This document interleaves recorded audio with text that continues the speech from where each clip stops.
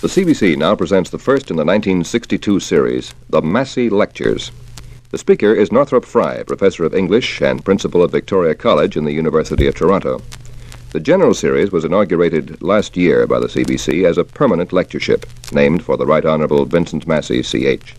Each year, a distinguished speaker is invited to write and broadcast a number of lectures, which will later be published in book form.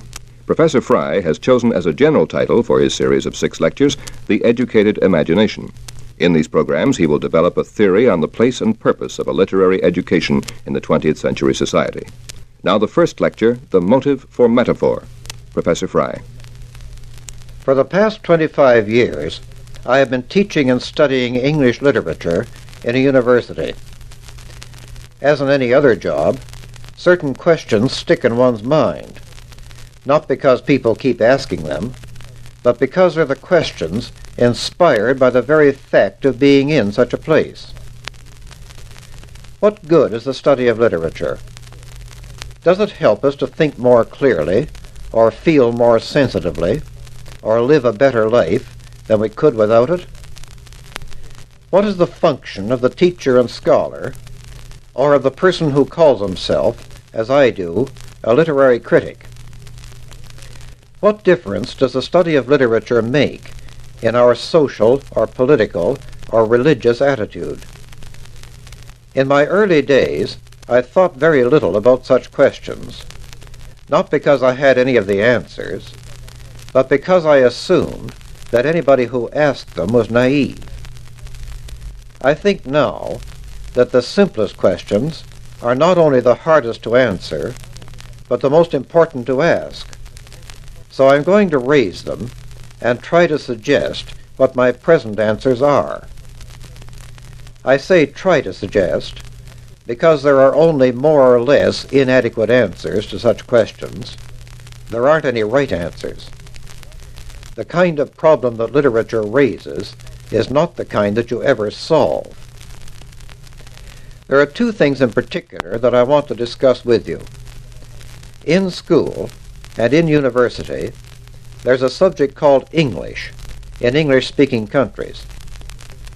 English means, in the first place, the mother tongue. As that, it's the most practical subject in the world. You can't understand anything or take any part in your society without it.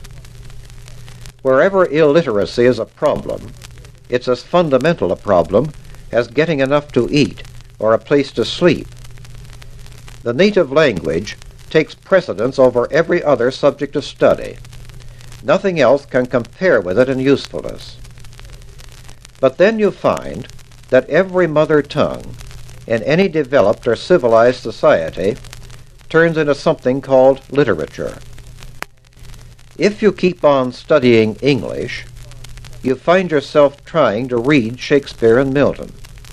Here you don't seem to be in quite the same practical and useful area. Shakespeare and Milton, whatever their merits, are not the kind of thing you must know to hold any place in society at all. A person who knows nothing about literature may be an ignoramus, but many people don't mind being that. Every child realizes that literature is taking him in a different direction from the immediately useful, and a good many children complain loudly about this. 2 questions I want to deal with, then, are, first, what is the relation of English as the mother tongue to English as a literature? Second, what is the social value of the study of literature, and what is the place of the imagination that literature addresses itself to in the learning process? Let's start with the different ways there are of dealing with the world we're living in. Suppose you're shipwrecked on an uninhabited island in the South Seas. The first thing you do is to take a long look at the world around you, a world of sky and sea and earth and stars and trees and hills. You see this world as objective, as something set over against you and not yourself or related to you in any way. and you notice two things about this objective world. In the first place, it doesn't have any conversation. It's full of animals and plants and insects going on with their own business, but there's nothing that responds to you. It has no morals and no intelligence, or at least none that you can grasp. It may have a shape and a meaning, but it doesn't seem to be a human shape or a human meaning. Even if there's enough to eat and no danger as animals, you feel lonely and frightened and unwanted in such a world. In the second place, you find that looking at the world as something set over against you splits your mind in two. You have an intellect that feels curious about it and wants to study it, and you have feelings or emotions that see it as beautiful or austere or terrible. You know that both these attitudes have some reality, at least for you. If the ship you were wrecked in was the Western ship, you'd probably feel that your intellect tells you more about what's really there in the outer world, and that your emotions tell you more about what's going on inside you. If your background were Oriental, you'd be more likely to reverse this, and say that the beauty or terror was what was really there, and that your instinct to count and classify and measure and pull to pieces was what was inside your mind. But whether your point of view is Western or Eastern, intellect and emotion never get together in your mind as long as you're simply looking at the world. They alternate and keep you divided between them. The language you use on this level of the mind is the language of consciousness or awareness. This is the speculative or contemplative position of the mind, the position in which the arts and sciences begin, although they don't stay there very long.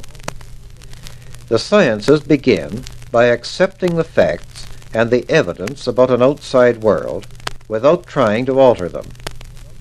Science proceeds by accurate measurement and description and follows the demands of the reason rather than the emotions.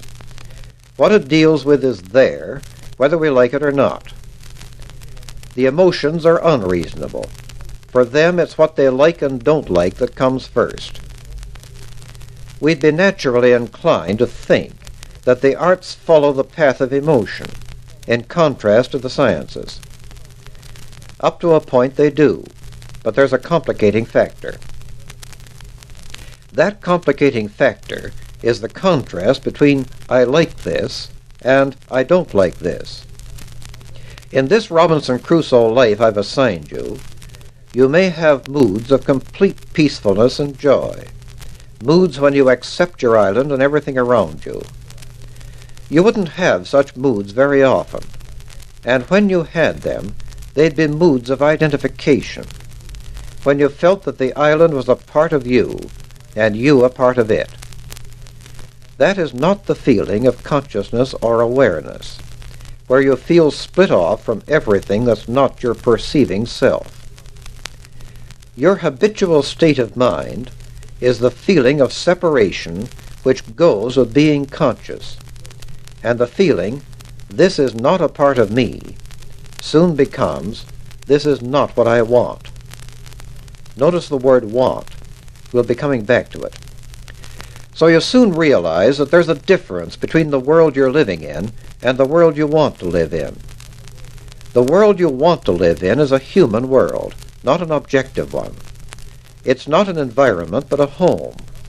It's not the world you see, but the world you build out of what you see. You go to work to build a shelter or plant a garden, and as soon as you start to work, you've moved into a different level of human life.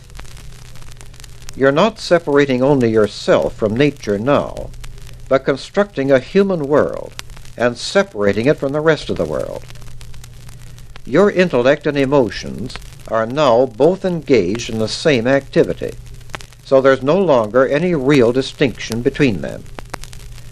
As soon as you plant a garden or a crop, you develop the conception of a weed, the plant you don't want in there. But you can't say that weed is either an intellectual or an emotional conception because it's both at once. Further, you go to work because you feel you have to and because you want something at the end of the work. That means that the important categories of your life are no longer the subject and the object, the watcher and the things being watched. The important categories are what you have to do and what you want to do. In other words, necessity and freedom. One person by himself is not a complete human being, so I'll provide you with another shipwrecked refugee of the opposite sex and an eventual family. Now you're a member of a human society. This human society, after a while, will transform the island into something with a human shape. What that human shape is revealed in the shape of the work you do. The buildings, such as they are, the paths through the woods, the planted crops fenced off against whatever animals want to eat them. These things, these rudiments of city, highway, garden, and farm, are the human form of nature, or the form of human nature, whichever you like. This is the area of the applied arts and sciences, and it appears in our society as engineering and agriculture and medicine and architecture. In this area, we can never say clearly where the art stops and the science begins, or vice versa. The language you use on this level is the language of practical sense, a language of verbs, or words of action and movement. The practical world, however, is a world where actions speak louder than words. In some ways, it's a higher level of existence than the speculative level, because it's doing something about the world instead of just looking at it, but in itself, it's a much more primitive level. It's the process of adapting to the environment, or rather, of transforming the environment in the interests of one species that goes on among animals and plants as well as human beings.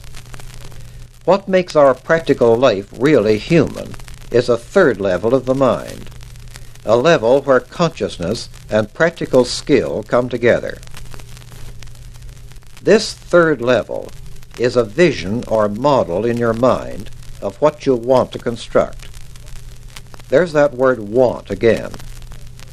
The actions of man are prompted by desire, and some of these desires are needs, like food and warmth and shelter. One of these needs is sexual, the desire to reproduce and bring more human beings into existence. But there's also a desire to bring a social human form into existence, the form of cities and gardens and farms that we call civilization.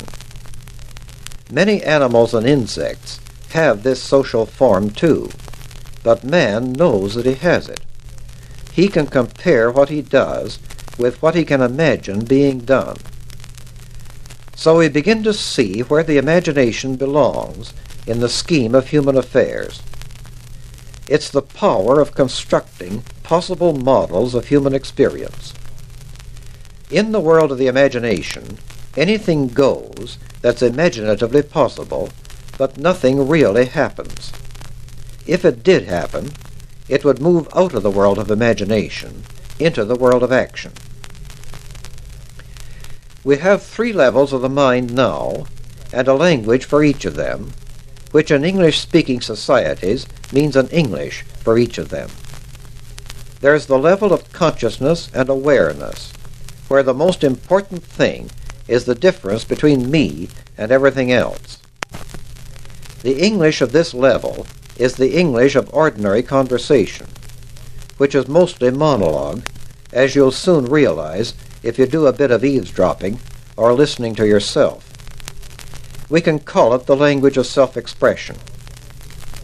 Then there's the level of social participation, the working or technological language of teachers and preachers and politicians and advertisers and lawyers and journalists and scientists. We've already called this the language of practical sense. Then there's the level of imagination, which produces the literary language of poems and plays and novels. They're not really different languages, of course, but three different reasons for using words. On this basis, perhaps, we can distinguish the arts from the sciences. Science begins with the world we have to live in, accepting its data and trying to deduce its laws. From there, it moves towards the imagination. It becomes a mental construct, a model of a possible way of interpreting experience. The further it goes in this direction, the more it tends to speak the language of mathematics, which is really one of the languages of the imagination, along with literature and music. You can't distinguish the arts from the sciences by the mental processes the people in them use. They both operate on a mixture of hunch and common sense.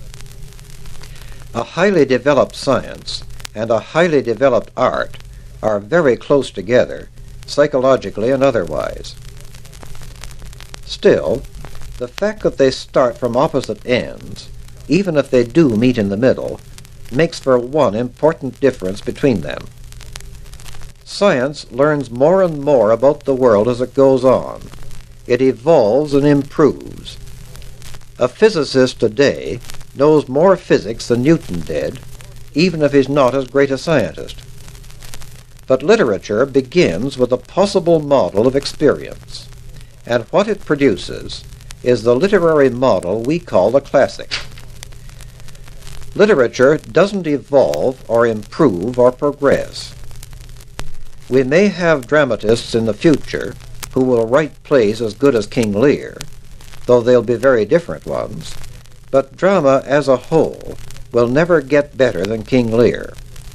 King Lear is it, as far as drama is concerned. So is Oedipus Rex, written 2,000 years earlier than that, and both will be models of dramatic writing as long as the human race endures. Social conditions may improve. Most of us would rather live in 19th century United States than in 13th century Italy, and for most of us, Whitman's celebration of democracy makes a lot more sense than Dante's Inferno. But it doesn't follow that Whitman is a better poet than Dante. Literature won't line up with that kind of improvement.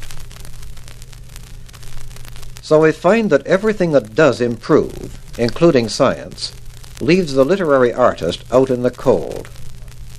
Writers don't seem to benefit much by the advance of science, although they thrive on superstitions of all kinds. And you certainly wouldn't turn to contemporary poets for guidance or leadership in the 20th century world.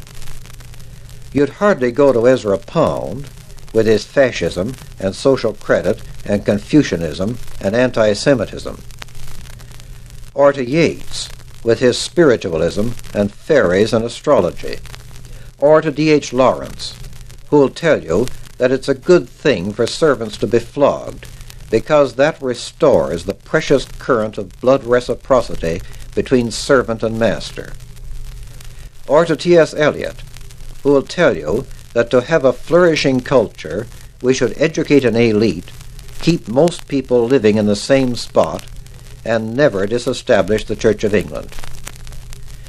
The novelists seem to be a little closer to the world they're living in, but not much. When communists talk about the decadence of bourgeois culture, this is the kind of thing they always bring up. Their own writers don't seem to be any better, though, just duller. So the real question is a bigger one. Is it possible that literature, especially poetry, is something that a scientific civilization like ours will eventually outgrow?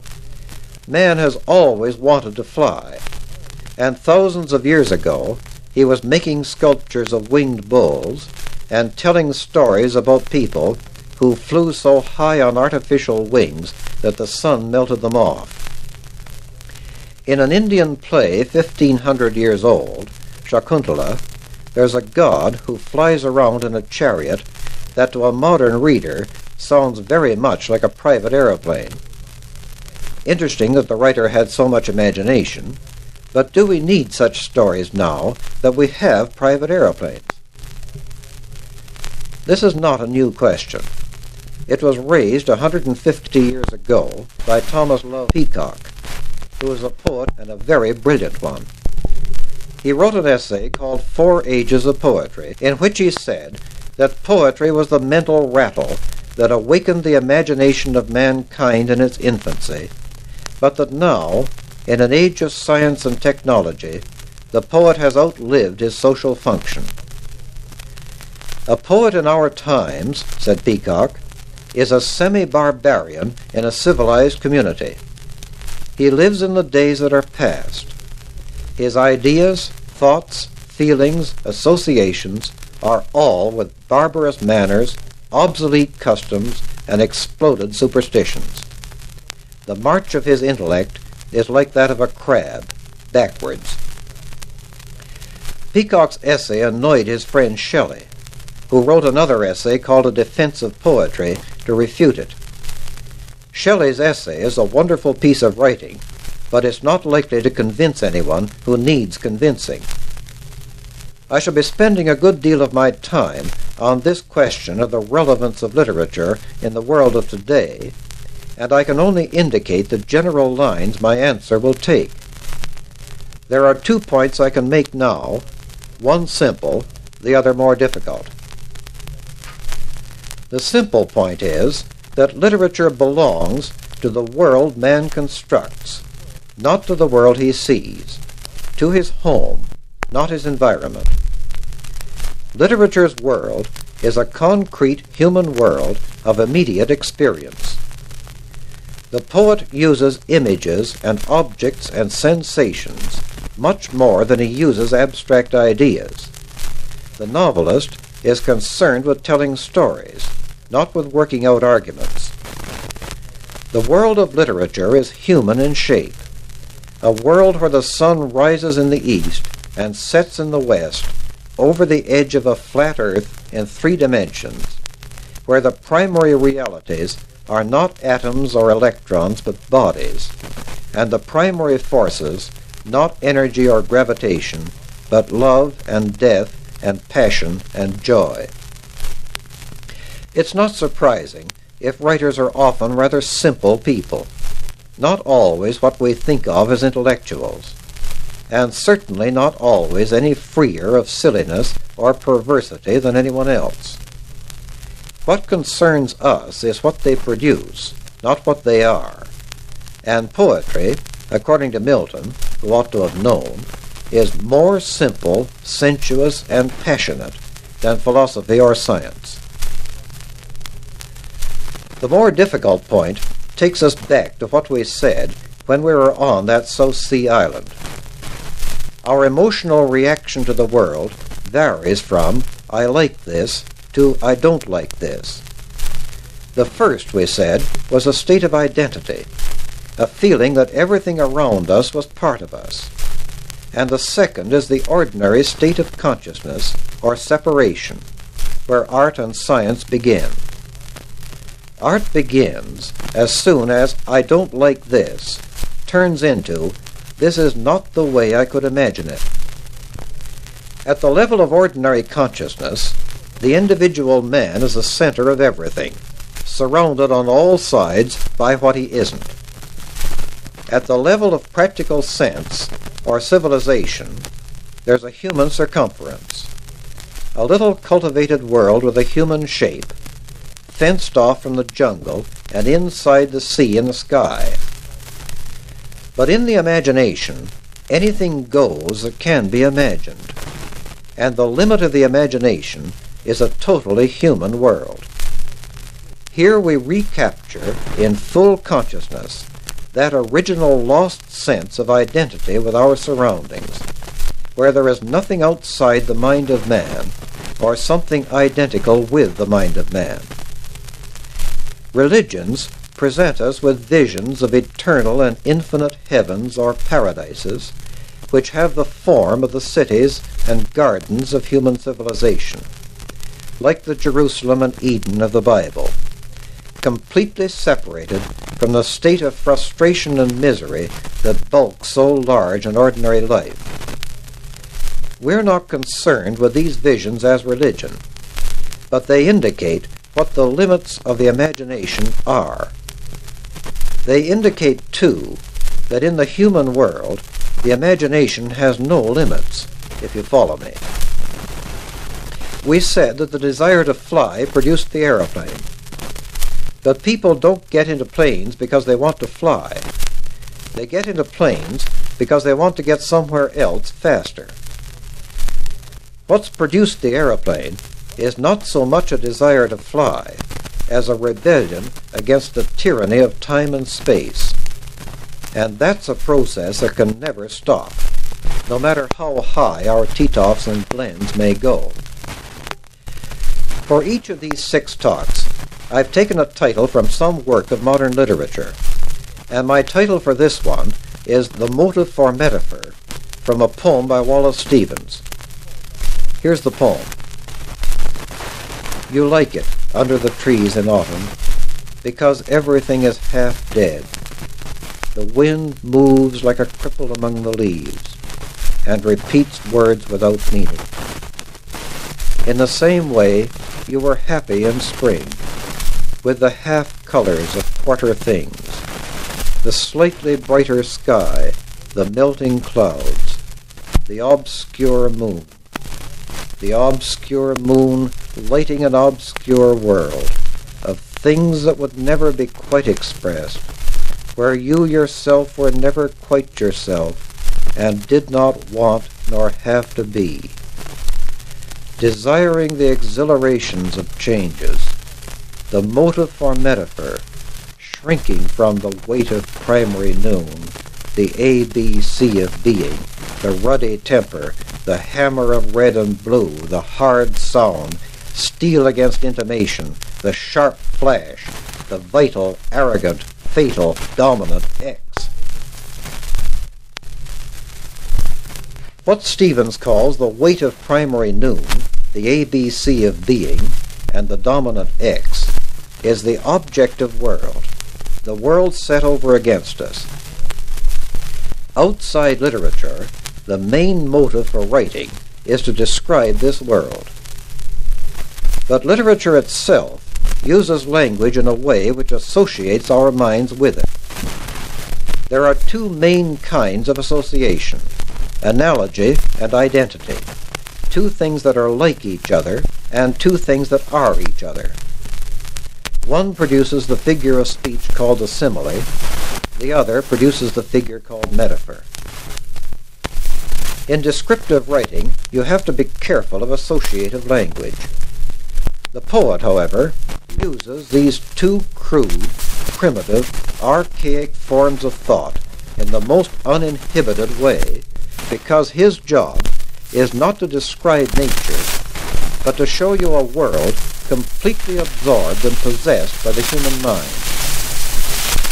The motive for metaphor, according to Wallace Stevens, is a desire to associate and finally to identify the human mind with what goes on outside it. Because the only genuine joy you can have is in those rare moments when you feel that although we may know in part, as Paul says, we are also a part of what we know. You have heard the first in this year's series, the Massey Lectures. The speaker is Professor Northrop Frye, Principal of Victoria College in the University of Toronto. The lectures will be prepared in book form, and details about price and availability will be given in a later program. Next week, The Singing School.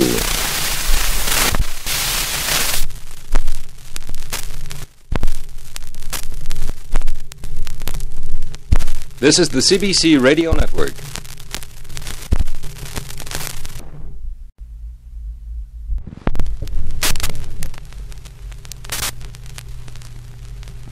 The Massey Lectures by Professor Northrop Frye. This is the second in the 1962 series, which Professor Frye is calling The Educated Imagination. Last week, our speaker began to develop a theory of literature, and tonight he continues his exploration in a lecture titled The Singing School. Northrop Frye is professor of English and principal of Victoria College in the University of Toronto. Professor Frye. In my first talk, where I shipwrecked you on a South Sea island, we discovered that the language of literature was associative. It uses figures of speech, like the simile and the metaphor, to suggest an identity between the human mind and the world outside it. That identity is what the imagination is chiefly concerned with. You may have noticed that we gradually shifted off the island back to 20th century Canada. There'd be precious little literature produced on your island, and what there'd be would be of a severely practical kind, like messages in bottles, if you had any bottles. The reason for that is that you're not a genuine primitive. Your imagination couldn't operate on such a world except in terms of the world you know. Think of Robinson Crusoe, an 18th century Englishman from a nation of shopkeepers. He didn't write poetry. What he did was to open a journal and a ledger. But suppose you were enough of a primitive to develop a genuinely imaginative life of your own. You'd start by identifying the human and the non-human worlds in all sorts of ways.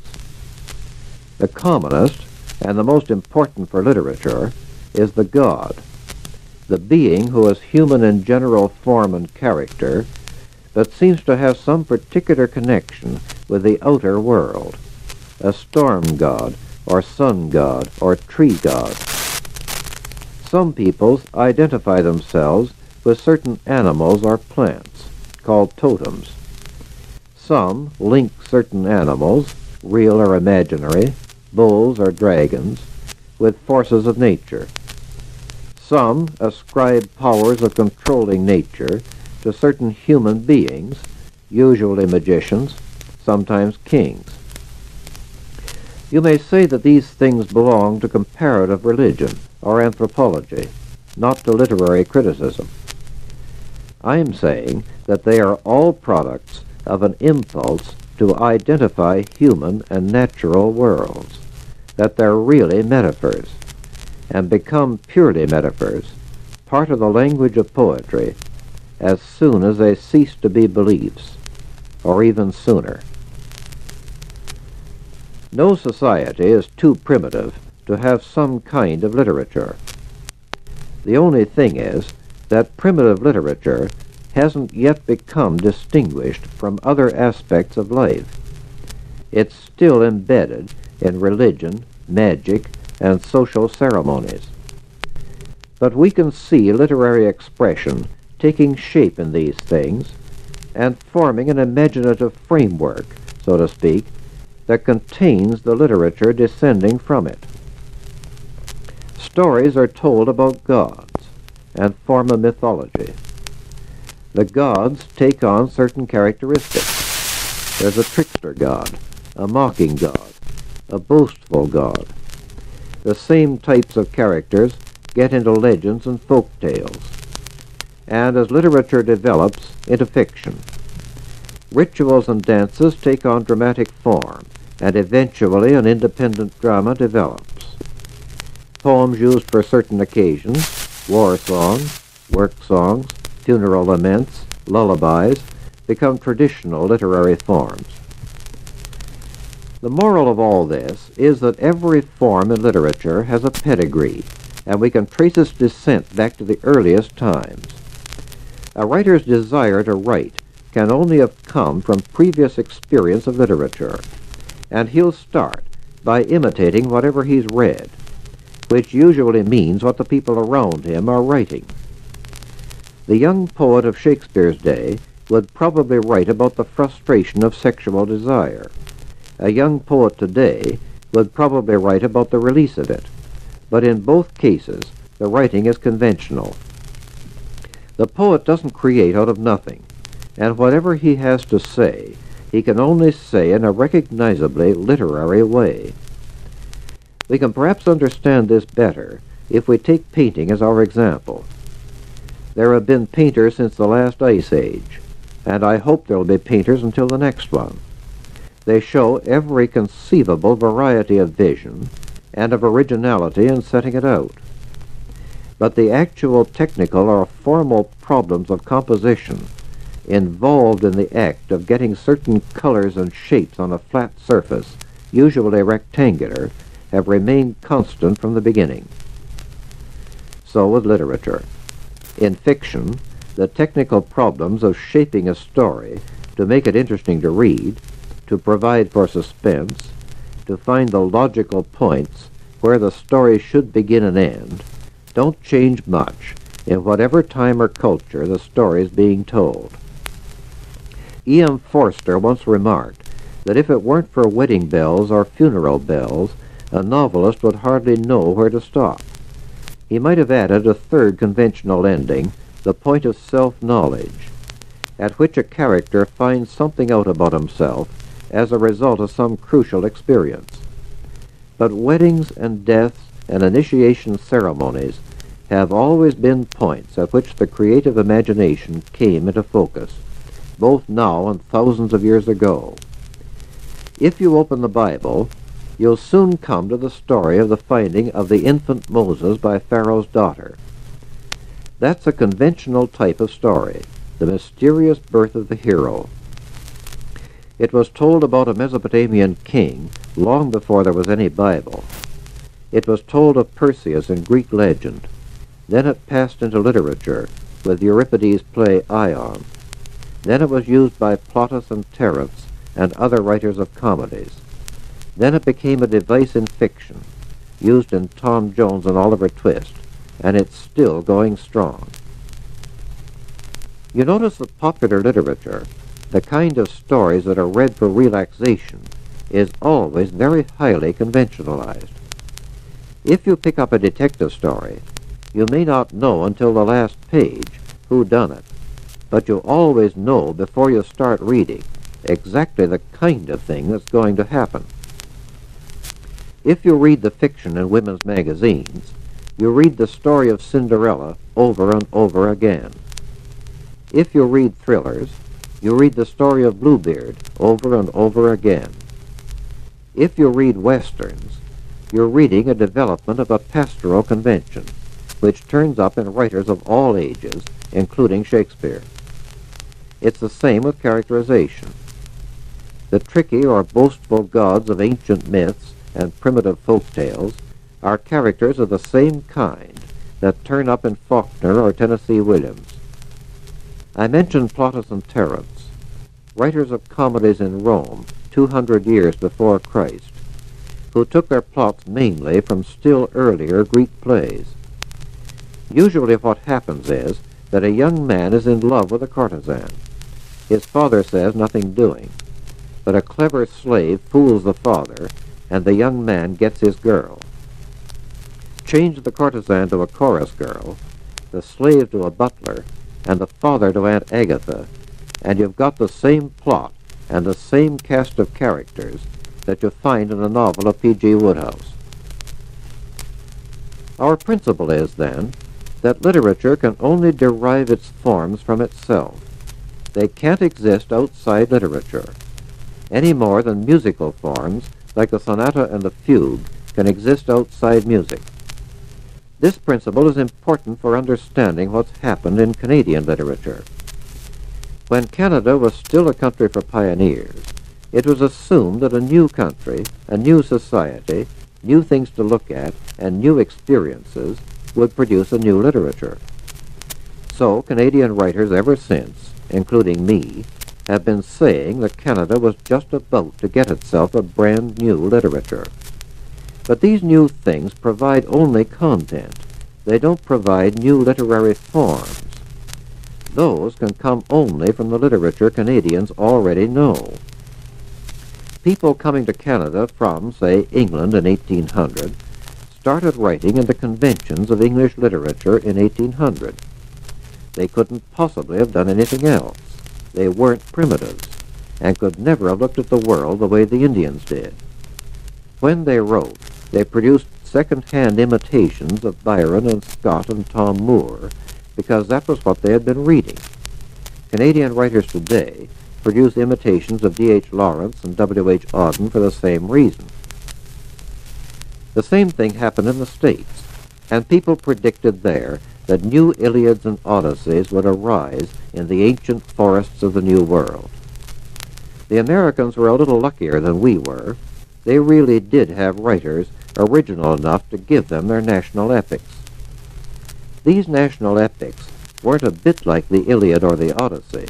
They were such books as Huckleberry Finn and Moby Dick, which developed out of conventions quite different from Homer's. Or is it really true to say that they're not a bit like the Iliad or the Odyssey? Superficially, they're very different. But the better you know both the Odyssey and Huckleberry Finn, the more impressed you'll be by the resemblances, the disguises, the ingenious lies to get out of scrapes, the exciting adventures that often suddenly turn tragic, the mingling of the strange and the familiar, the sense of a human comradeship stronger than any disaster. And Melville goes out of his way to explain how his white whale belongs in the same family of sea monsters that turn up in Greek myth and in the Bible. I'm not saying that there's nothing new in literature. I'm saying that everything is new, and yet recognizably the same kind of thing as the old. Just as a new baby is a genuinely new individual, although it's also an example of something very common, which is human beings, and also it's lineally descended from the first human beings there ever were. And what, you ask, is the point of saying that? I have 2 points. First, you remember that I distinguished the language of imagination or literature from the language of consciousness, which produces ordinary conversation, and from the language of practical skill or knowledge, which produces information, like science and history. These are both forms of verbal address, where you speak directly to an audience. There is no direct address in literature. It isn't what you say, but how it's said that's important there. The literary writer isn't giving information, either about a subject or about his state of mind. He's trying to let something take on its own form, whether it's a poem or play or novel or whatever. That's why you can't produce literature voluntarily in the way you'd write a letter or a report. That's also why it's no use telling the poet that he ought to write in a different way so you can understand him better. He can only write out what takes shape in his mind. It's quite wrong to think of the original writer as the opposite of the conventional one. All writers are conventional because all writers have the same problem of transferring their language from direct speech to the imagination. For the serious, mediocre writer, convention makes him sound like a lot of other people. For the popular writer, it gives him a formula he can exploit. For the serious, good writer, it releases his experiences or emotions from himself and incorporates them into literature where they belong. Here's a poem by a contemporary of Shakespeare, Thomas Campion. When thou must home to shades of underground, and there arrived a new admired guest, the beauteous spirits do engirt thee round, white Iope, blithe Helen, and the rest, to hear the stories of thy finished love from that smooth tongue whose music held and moved. Then wilt thou speak of banqueting delights, of masks and revels which sweet youth did make, of tourneys and great challenges of night, and all these triumphs for thy beauty's sake. When thou hast told these honors done to thee, then tell, oh tell, how thou didst murder me. This is written in the convention that poets of that age used for love poetry.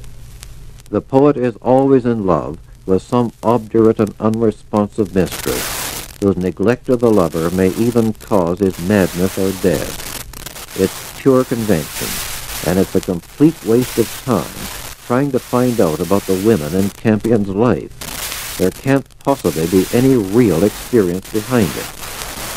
Campion himself was a poet and a critic, and a composer who set his poems to his own musical settings, and wrote a book on counterpoint. He was also a professional man who started out in law but switched over to medicine, and served for some time in the army. In other words, he was a busy man who didn't have much time for getting himself murdered by cruel mistresses. His poem uses religious language, but not a religion that he could ever have believed in. At the same time, it's a superbly lovely poem. It's perfection itself, and if you think that a conventional poem can only be just a literary exercise, and that you could write a better poem out of a real experience, I'd be doubtful of your success. But I can't explain what Campion has really done in this poem without my second point. All themes and characters and stories that you encounter in literature belong to one big interlocking family. You can see how true this is if you think of such words as tragedy, or comedy, or satire, or romance, certain typical ways in which stories get told. You keep associating your literary experiences together. You're always being reminded of some other story you read, or movie you saw, or character that impressed you. For most of us, most of the time, this goes on unconsciously, but the fact that it does go on suggests that perhaps in literature you don't just read one novel or poem after another, but that there's a real subject to be studied, as there is in a science, and that the more you read, the more you'll learn about literature as a whole. This conception of literature as a whole suggests something else. Is it possible to get, in however crude and sketchy a way, some bird's-eye view of what literature as a whole is about? Considered, that is, as a coherent subject of study, and not just a pile of books.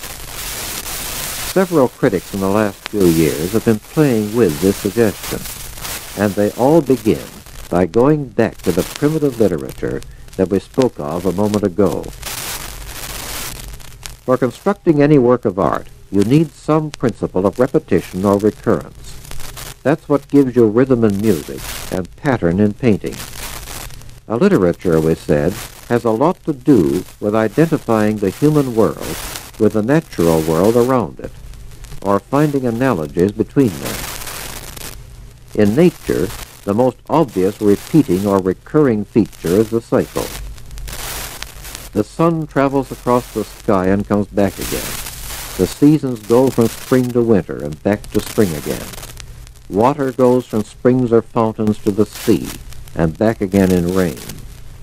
Human life goes from childhood to death and back again in a new birth. A great many primitive stories and myths, then, would attach themselves to this cycle, which stretches like a backbone through the middle of both human and natural life. Mythologies are full of young gods or heroes who go through various successful adventures and then are deserted or betrayed or killed, and then come back to life again, suggesting in their story the movement of the sun across the sky into the dark, or the progression of seasons through winter and spring. Sometimes they're swallowed by a huge sea monster, or killed by a boar, or they wander in a strange, dark underworld, and then fight their way out again. Myths of this kind come into the stories of Perseus, Theseus, and Hercules in Greek myths, and they lurk behind many of the stories of the Bible. Usually there's a female figure in the story. Some of the critics I mentioned suggest that these stories go back to a single mythical story, which may never have existed as a whole story anywhere, but which we can reconstruct from the myths and legends we have. The poet Robert Graves has tried to do this in a book called The White Goddess. Graves has a poem called To Juan at the Winter Solstice. Juan is his son, and the winter solstice is Christmas time, the low point of the year when we set logs on fire or hang lights on a tree, originally to help make sure that the light of the world won't go out altogether.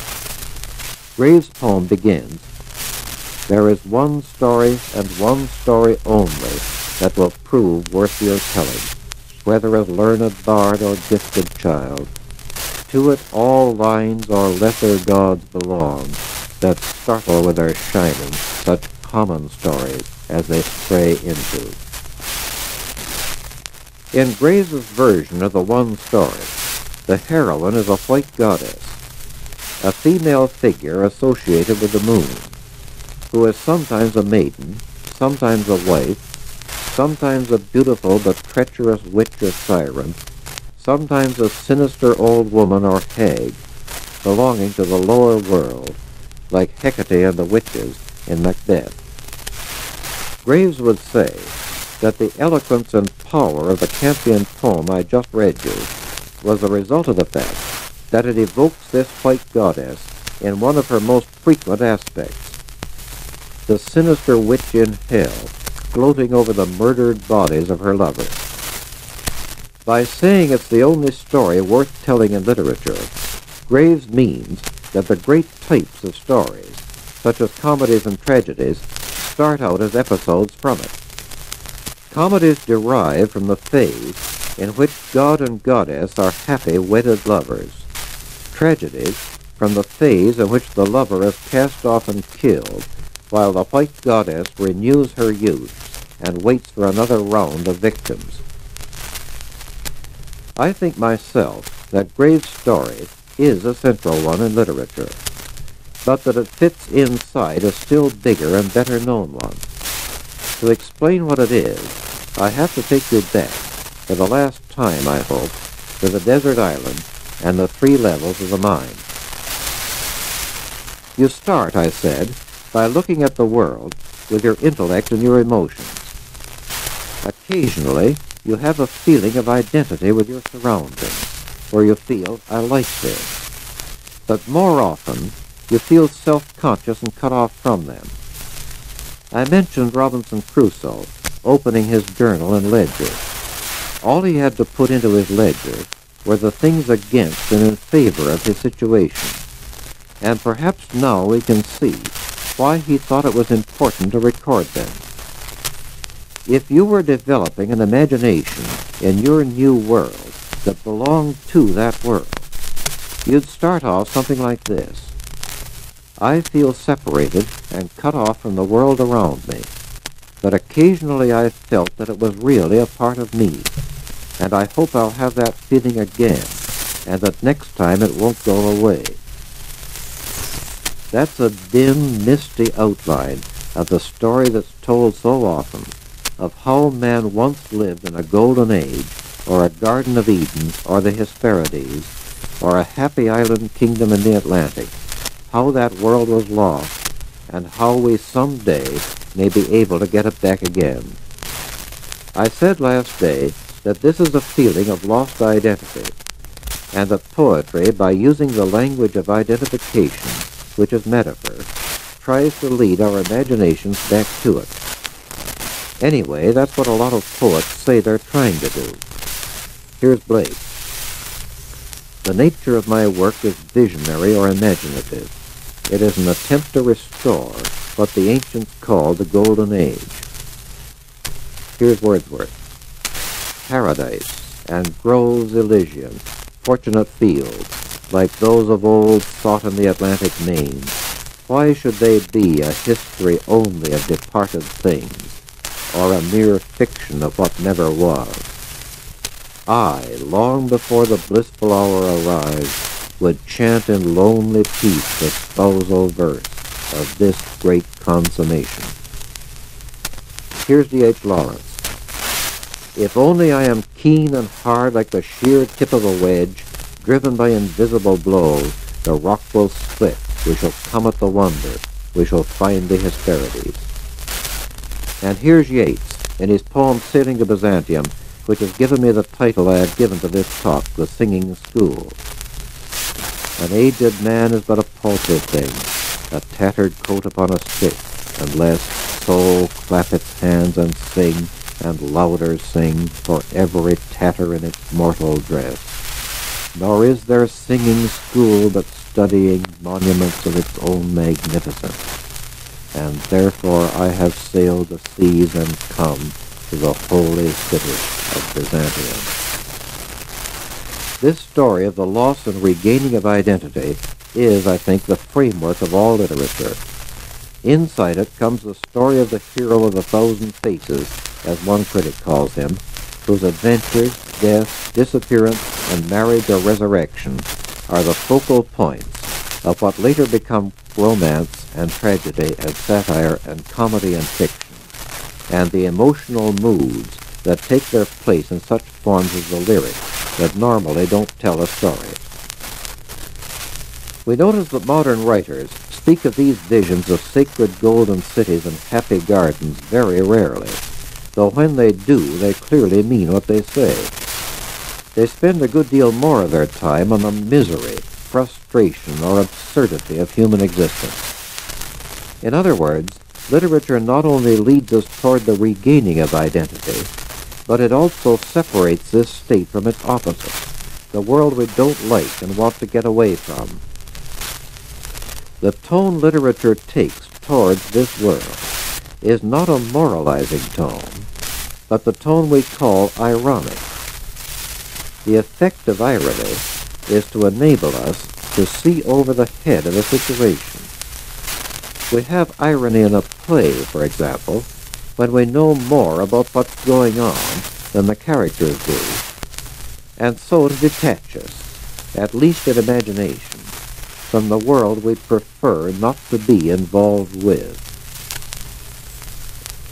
As civilization develops, we become more preoccupied with human life and less conscious of our relation to non-human nature. Literature reflects this, and the more advanced the civilization, the more literature seems to concern itself with purely human problems and conflicts. The gods and heroes of the old myths fade away and give place to people like ourselves. In Shakespeare, we can still have heroes who can see ghosts and talk in magnificent poetry. But by the time we get to Beckett's Waiting for Godot, they're speaking prose and have turned into ghosts themselves. We have to look at the figures of speech a writer uses, his images and symbols, to realize that underneath all the complexity of human life, that uneasy stare at an alien nature is still haunting us, and the problem of surmounting it still with us. Above all, we have to look at the total design of a writer's work, the title he gives to it, and his main theme, which means his point in writing it, to understand that literature is still doing the same job that mythology did earlier, but filling in its huge, cloudy shapes with sharper lights and deeper shadows. The Singing School, number 2 in the current series of Massey Lectures. Northrop Frye, principal of Victoria College in the University of Toronto, is the speaker. The series will continue next Sunday. This is the CBC Radio Network.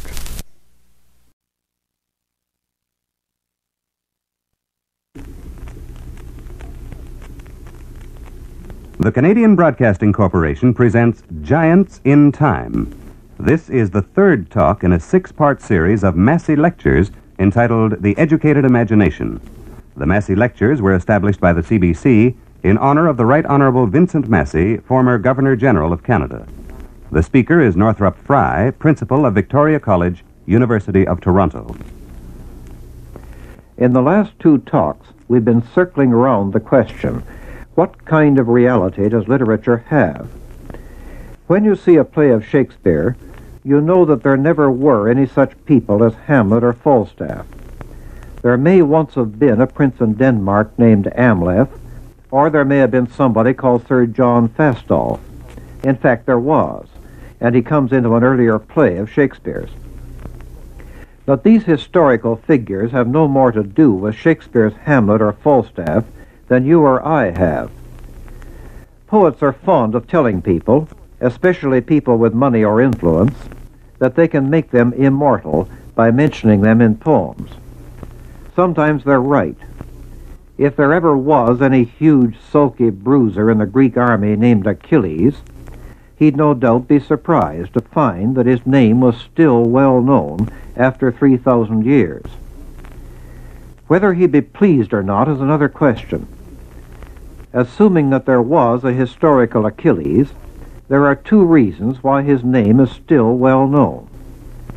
One reason is that Homer wrote about him. The other reason is that practically everything Homer said about him was preposterous. Nobody was ever made invulnerable by being dipped in a river. Nobody ever fought with a river god. Nobody had a sea nymph for a mother. Whether it's Achilles or Hamlet or King Arthur or Charles Dickens' father, once anyone gets put into literature, he's taken over by literature, and whatever he was in real life could hardly matter less. Still, if Homer's Achilles isn't the real Achilles, he isn't unreal either. Unrealities don't seem so full of life after 3,000 years as Homer's Achilles does. This is the kind of problem we have to tackle next. The fact that what we meet in literature is neither real nor unreal. We have two words, imaginary, meaning unreal, and imaginative, meaning what the writer produces, and they mean entirely different things.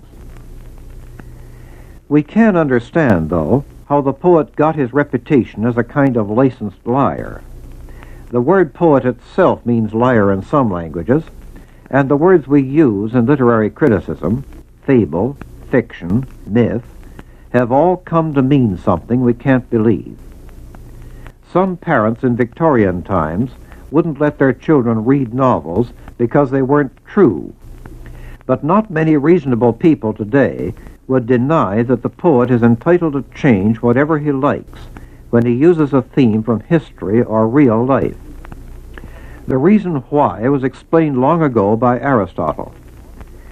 The historian makes specific and particular statements, such as, the Battle of Hastings was fought in 1066. Consequently, he's judged by the truth or falsehood of what he says. Either there was such a battle or there wasn't. And if there was, he's got the date either right or wrong. But the poet, Aristotle says, never makes any real statements at all. Certainly no particular or specific ones. The poet's job is not to tell you what happened, but what happens. Not what did take place, but the kind of thing that always does take place. He gives you the typical, recurring, or what Aristotle calls universal event. You wouldn't go to Macbeth to learn about the history of Scotland. You go to it to learn what a man feels like after he's gained a kingdom and lost his soul. Our impressions of human life are picked up one by one and remain for most of us loose and disorganized. But we constantly find things in literature that suddenly coordinate and bring into focus a great many such impressions, and this is part of what Aristotle means by the typical or universal human event. All right, but how does this explain Achilles? Achilles was invulnerable except for his heel, and he was the son of a sea nymph. Neither of these things can be true of anybody, so how does that make Achilles a typical or universal figure? Here there's another kind of principle involved. Achilles is more than what any man could be, because he's also what a man wishes he could be. and he does what most men would do if they were strong enough. He's not a portrait of an individual hero, but a great smoldering force of human desire and frustration and discontent, something we all have in us too, part of mankind as a whole. And because he's that, he can be partly a god, involved with nature to the point of having a mother in the sea and an enemy in the river, besides having other gods in the sky directly interested in him and what he's doing. And because with all his superhuman strength he's still up against something he can't understand, there's an ironic perspective too. Nobody cares now about the historical Achilles, if there ever was one, but the mythical Achilles reflects a part of our own lives. Let's leave this for a bit and turn to the question of imagery. What happens when a poet, say, uses an image, an object in nature, like a flock of sheep or a field of flowers? If he does use them, he's clearly going to make a poetic use of them. They're going to become poetic sheep and poetic flowers, absorbed and digested by literature, set out in literary language and inside literary conventions. What you never get in literature are just the sheep that nibble the grass, or just the flowers that bloom in the spring. There's always some literary reason for using them, and that means something in human life that they correspond to or represent or resemble. This correspondence of the natural and the human is one of the things that the word symbol means. So we can say that whenever a writer uses an image or object from the world around him, he's made it a symbol. There are several ways of doing this. Besides literature, there are all the verbal structures of practical sense: religion, morality, science, philosophy. And one of the things literature does is to illustrate them, putting their abstract ideas into concrete images and situations. When it does this deliberately, we have what we call allegory, where the writer is saying, more or less, I don't really mean sheep. I mean something political or religious when I say sheep. I think of sheep because I've just heard on the radio someone singing an aria from a Bach cantata, which begins, "Sheep may safely graze where a good shepherd is watching." This was on a program of religious music, so I suppose somebody must have assumed that the sheep meant Christians and the good shepherd Christ. They easily could have meant that, although by an accident this particular cantata happens to be a secular one, written in honor of the birthday of some German princeling, so the good shepherd is really the prince, and the sheep are his taxpayers. But the sheep are allegorical sheep, whether the allegory is political or religious, and if they're allegorical, they're literary. A more common way of indicating that an image is literary is by allusion to something else in literature. Literature tends to be very allusive, and the central things in literature, the Greek and Roman classics, the Bible, Shakespeare, Milton, are echoed over and over again. To take a simple example, many of you will know G.K. Chesterton's poem on the donkey, which describes how ungainly and ridiculous a beast he is, but that he doesn't care because, as the poem concludes, I also had my hour, one far fierce hour and sweet. There was a shout about my ears and palms before my feet. The reference to Palm Sunday is not incidental to the poem, but the whole point of the poem, and we can't read the poem at all until we've placed the reference. In other poems, we get references to classical poets, as in Yeats's sonnet on Leda and the Swan. A shudder in the loins engenders there the broken wall, the burning roof and tower, and Agamemnon dead. This allusiveness in literature is significant because it shows what we've been saying all along, that in literature you don't just read one poem or novel after another, but enter into a complete world of which every work of literature forms part. This affects the writer as much as it does the reader. Many people think that the original writer is always directly inspired by life, and that only commonplace or derivative writers get inspired by books. That's nonsense. The only inspiration worth having is an inspiration that clarifies the form of what's being written, and that's more likely to come from something that already has a literary form. We don't often find that a poem depends completely on an allusion, as Chesterton's poem does, but allusiveness runs all through our literary experience. If we don't know the Bible and the central stories of Greek and Roman literature, we can still read books and see plays, but our knowledge of literature can't grow, just as our knowledge of mathematics can't grow if we don't learn the multiplication table. Here we touch on an educational problem of what should be read when, that we'll have to come back to later. I said last day that there's nothing new in literature that isn't the old reshaped. The latest thing in drama is the theater of the absurd, a completely wacky form of writing where anything goes and there are no rational rules. In one of these plays, Ionesco's La Chauve Cantatrice, the bald soprano in English, a Mr. and Mrs. Martin are talking.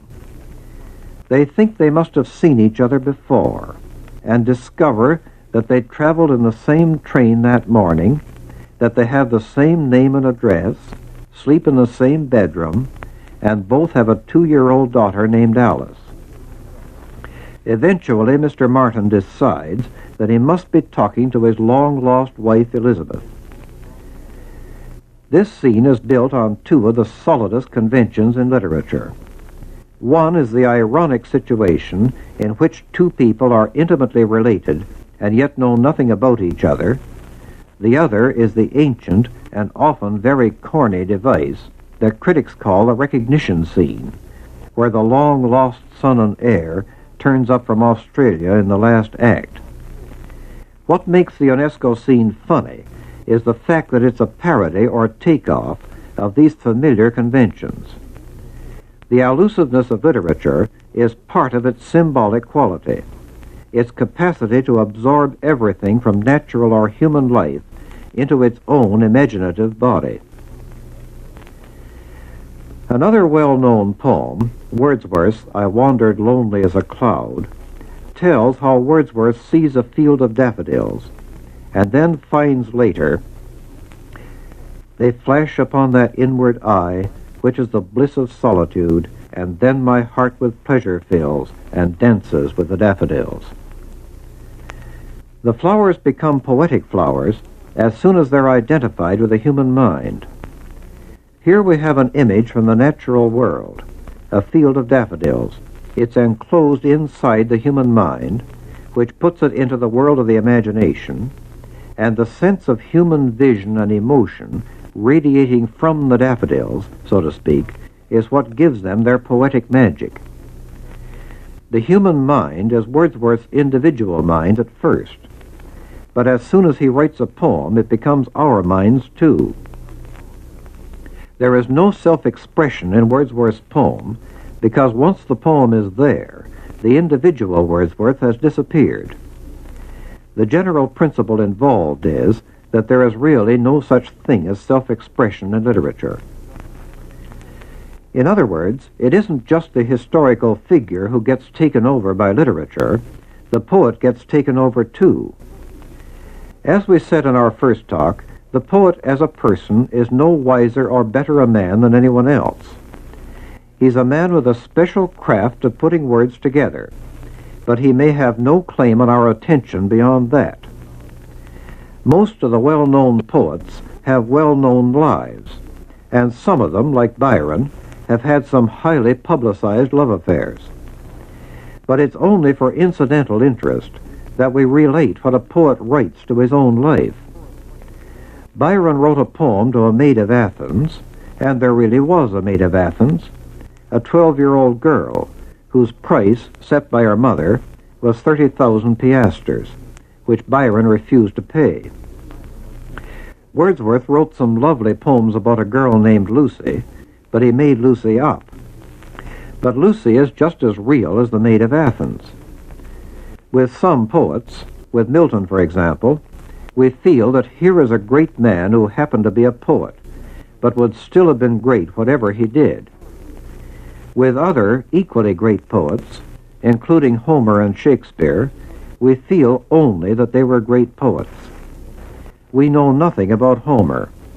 Some people think there were two Homers, or a committee of Homers. We think of a blind old man, but we get that notion from one of Homer's characters. We know nothing about Shakespeare, except a signature or two, a few addresses, a will, a baptismal register, and the picture of a man who is clearly an idiot. We relate the poems and plays and novels we read and see, not to the men who wrote them, nor even directly to ourselves. We relate them to each other. Literature is a world that we try to build up and enter at the same time. Wordsworth's poem is useful because it's one of those poems that tell you what the poet thinks he's trying to do. Here's another poem that tells you nothing, but just gives you the image. Blake's The Sick Rose. O rose, thou art sick, the invisible worm that flies in the night in the howling storm has found out thy bed of crimson joy, and his dark secret love does thy life destroy. The author of a recent book on Blake says he gave this poem to a class of 60 students and asked them to explain what it meant. 59 of them turned the poem into an allegory. The 60th was a student of horticulture who thought Blake was talking about plant disease.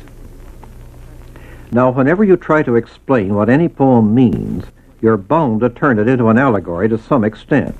There's no way out of that. Blake isn't talking about plant disease, but about something human. And as soon as you explain his rose and worm, you have to translate them into some aspect of human life and feeling. Here it's the sexual relation that seems to be closest to the poem. But the poem is not really an allegory, and so you can't feel that any explanation is adequate. Its eloquence and power and magic get away from all explanations. And if it's not allegorical, it's not allusive either. You can think of Eve in the Garden of Eden, standing naked among the flowers, herself a fairer flower, as Milton says, and being taught by the serpent that her nakedness and the love that went with it ought to be something dark and secret. This allusion, perhaps, does help you to understand the poem better, because it leads you toward the center of Western literary imagination and introduces you to the family of things Blake is dealing with. But the poem doesn't depend on the Bible, even though it would never have been written without the Bible. The student of horticulture got one thing right. He saw that Blake meant what he said when he talked about roses and worms, and not something else. To understand Blake's poem, then, you simply have to accept a world which is totally symbolic, a world in which roses and worms are so completely surrounded and possessed by the human mind that whatever goes on between them is identical with something going on in human life. You remember that Theseus, in Shakespeare's Midsummer Night's Dream, remarked, "The lunatic, the lover, and the poet are of imagination all compact." Theseus is not a literary critic. He's an amiable stuffed shirt. But just the same, his remark has an important truth in it. The lunatic and the lover are trying to identify themselves with something. The lover with his mistress, the lunatic with whatever he's obsessed with. Primitive people also try to identify themselves with totems or animals or spirits. I spoke of the magic in Blake's poem. That's usually a very vague word in criticism. But magic is really a belief in identity of the same kind. The magician makes a wax image of somebody he doesn't like, sticks a pin in it, and the person it's identified with gets a pain. The poet, too, is an identifier. Everything he sees in nature he identifies with human life. That's why literature, and more particularly poetry, shows the analogy to primitive minds that I mentioned in my first talk. The difference is more important. Magic and primitive religion are forms of belief. Lunacy and love are forms of experience or action. Belief and action are closely related, because what a man really believes is what his actions show that he believes. In belief, you're continually concerned with questions of truth or reality. You can't believe anything unless you can say, "This is so." But literature, we remember, never makes any statements of that kind. What the poet and novelist say is more like, "Let's assume this situation." So there can never be any religion of poetry or any set of beliefs founded on literature. When we stop believing in a religion, as the Roman world stopped believing in Jupiter and Venus, its gods become literary characters and go back to the world of imagination. But a belief itself can only be replaced by another belief. Writers, of course, have their own beliefs, and it's natural to feel a special affection for the ones who seem to see things the same way we do. But we all know, or soon realize, that a writer's real greatness lies elsewhere. The world of the imagination is a world of unborn or embryonic beliefs. If you believe what you read in literature, you can, quite literally, believe anything. So, you may ask, what is the use of studying a world of imagination where anything is possible and anything can be assumed, where there are no rights or wrongs and all arguments are equally good? One of the most obvious uses, I think, is its encouragement of tolerance.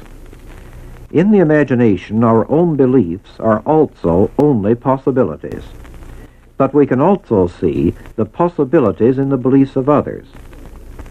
Bigots and fanatics seldom have any use for the arts, because they're so preoccupied with their beliefs and actions that they can't see them as also possibilities.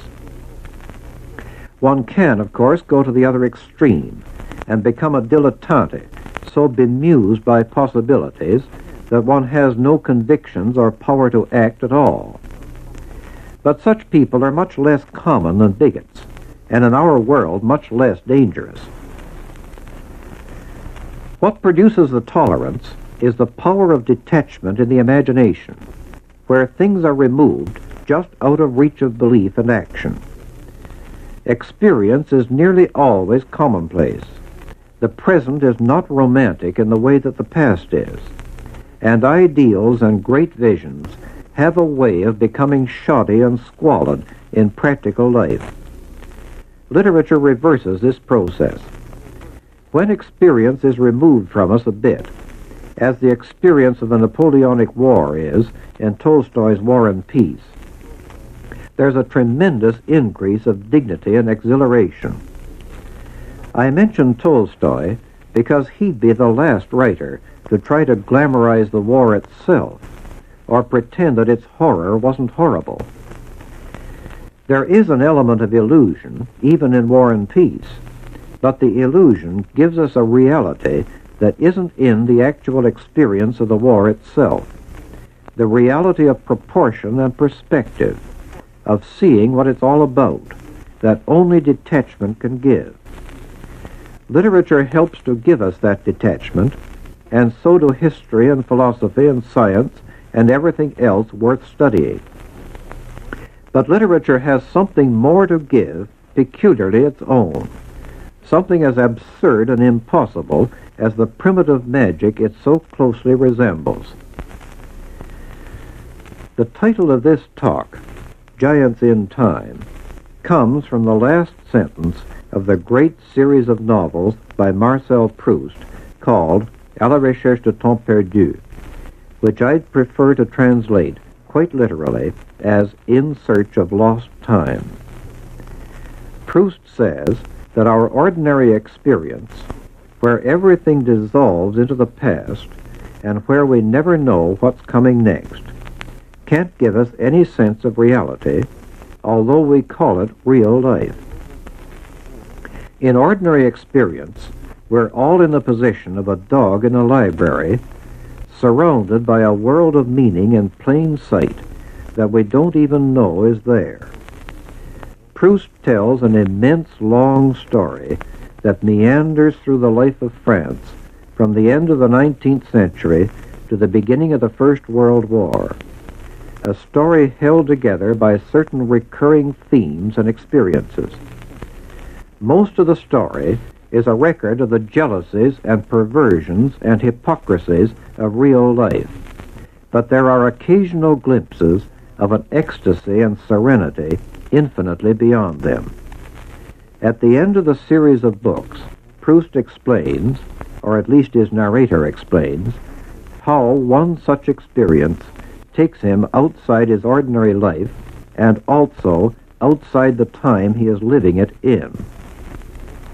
This is what enables him to write his book, because it makes it possible for him to look at men not as living from moment to disappearing moment, but as giants immersed in time. The writer is neither a watcher nor a dreamer. Literature does not reflect life, but it doesn't escape or withdraw from life either. It swallows it. And the imagination won't stop until it's swallowed everything.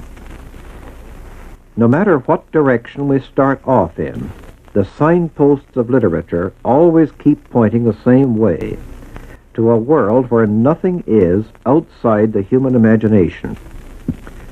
If even time, the enemy of all living things, and to poets, at least, the most hated and feared of all tyrants, can be broken down by the imagination, anything can be. We come back to the limit of the imagination that I referred to in my first talk, a universe entirely possessed and occupied by human life, a city of which the stars are suburbs. Nobody can believe in any such universe. Literature is not religion, and it doesn't address itself to belief. But if we shut the vision of it completely out of our minds, or insist on its being limited in various ways, something goes dead inside us. Perhaps the one thing that is really important to keep alive. This has been the third of 6 Massey lectures entitled The Educated Imagination by Northrop Frye, Principal of Victoria College, University of Toronto. The program was presented through the facilities of the International Service of the Canadian Broadcasting Corporation.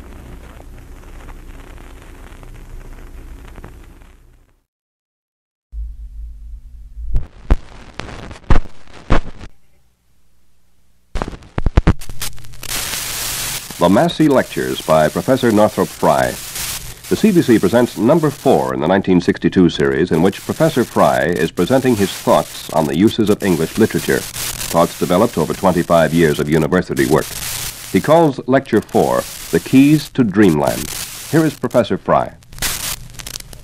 I've been trying to explain literature by putting you in a primitive situation on an uninhabited island, where you could see the imagination working in the most direct and simple way. Now let's start with our own society and see where literature belongs in that, if it does.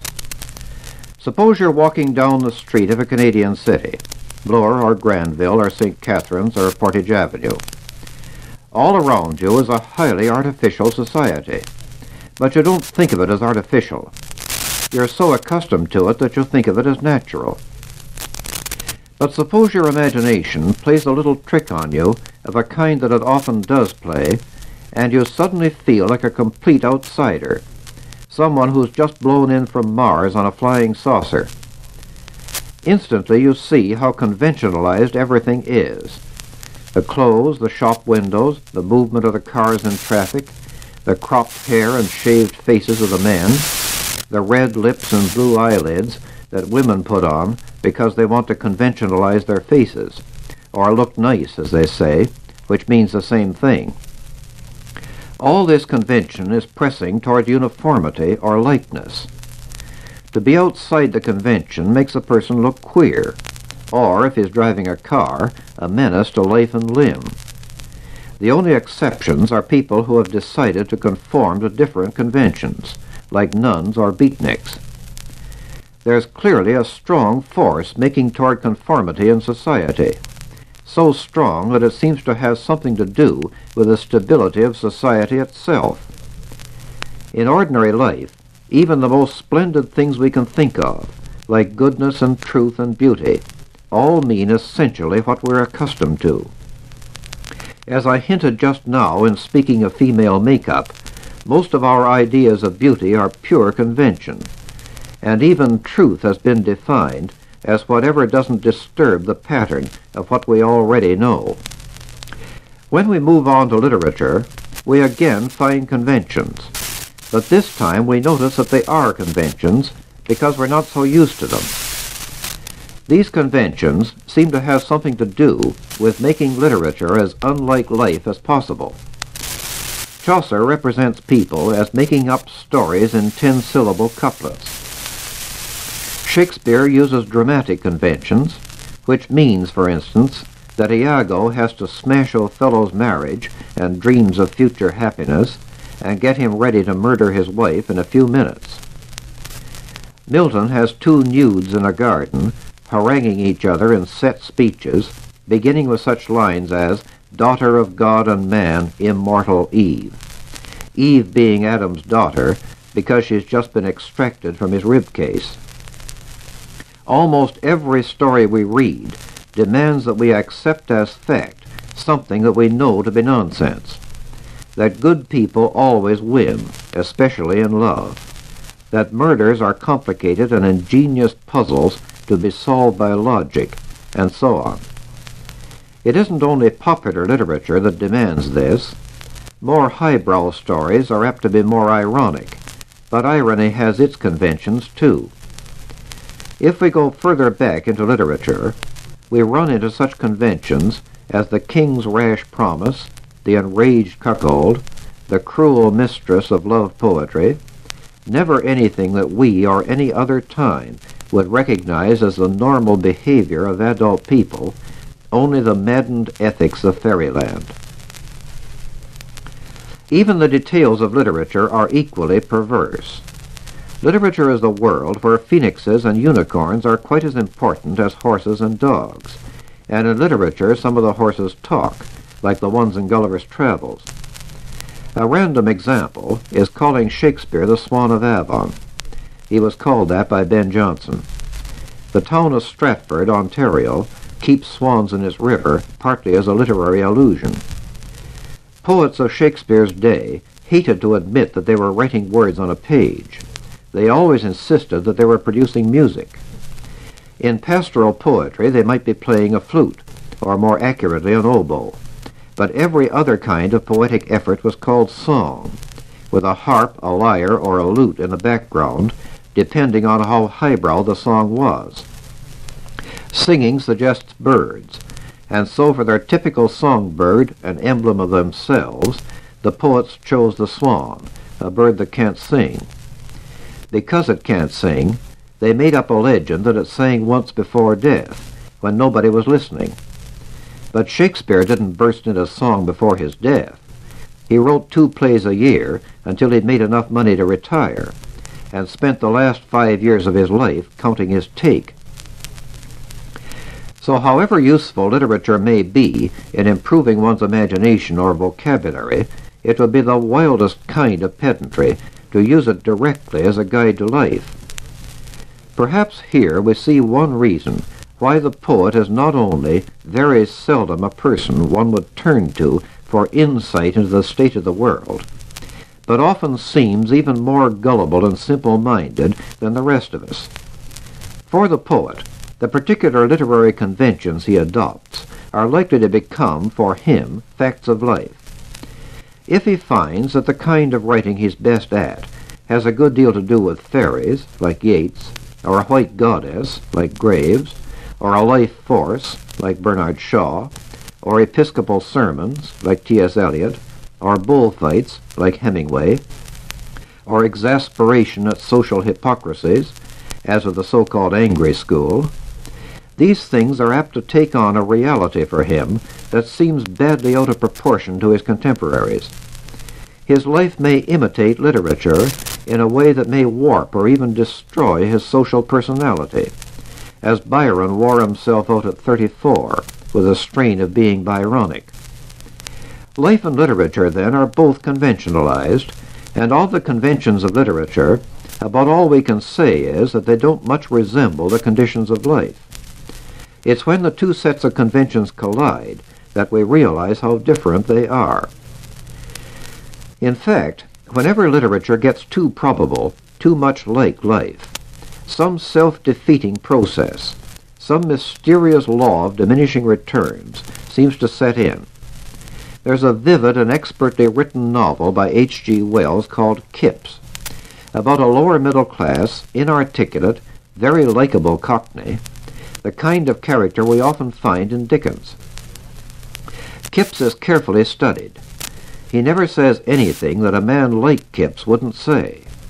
He never sounds the H in home or head. Nothing he does is out of line with what we expect such a person to be like. It's an admirable novel, well worth reading, and yet I have a nagging feeling that there's some inner secret in bringing him completely to life that Dickens would have and that Wells doesn't have. All right then, what would Dickens have done? Well, one of the things that Dickens often does do is write badly. He might have given Kips sentimental speeches and false heroics, and all sorts of inappropriate verbiage to say, and some readers would have clucked and tut-tutted over these passages and explained to each other how bad Dickens' taste was and how uncertain his hold on character could be. Perhaps they'd be right, too. But we'd have had Kips a few times the way he'd look to himself, or the way he'd sometimes wish he could be. That's part of his reality, and the effect would remain with us, however much we disapproved of it. Whether I'm right about this book or not, and I'm not at all sure I am, I think my general principle is right. What we'd never see except in a book is often what we go to books to find. Whatever is completely lifelike in literature is a bit of a laboratory specimen there. To bring anything really to life in literature, we can't be lifelike. We have to be literature-like. If you read the beautiful sentences of Elizabeth Bennet's conversation in Pride and Prejudice, you can see how in that book they give a powerfully convincing impression of a sensible and intelligent girl. But any girl who talked as coherently as that on a streetcar would be stared at as though she had green hair. It isn't only the difference between 1813 and 1962 that's involved either, as you'll see if you compare her speech with her mother's. The poet Emily Dickinson complained that everybody said "what" to her, until finally she gave up trying to talk altogether and confined herself to writing notes.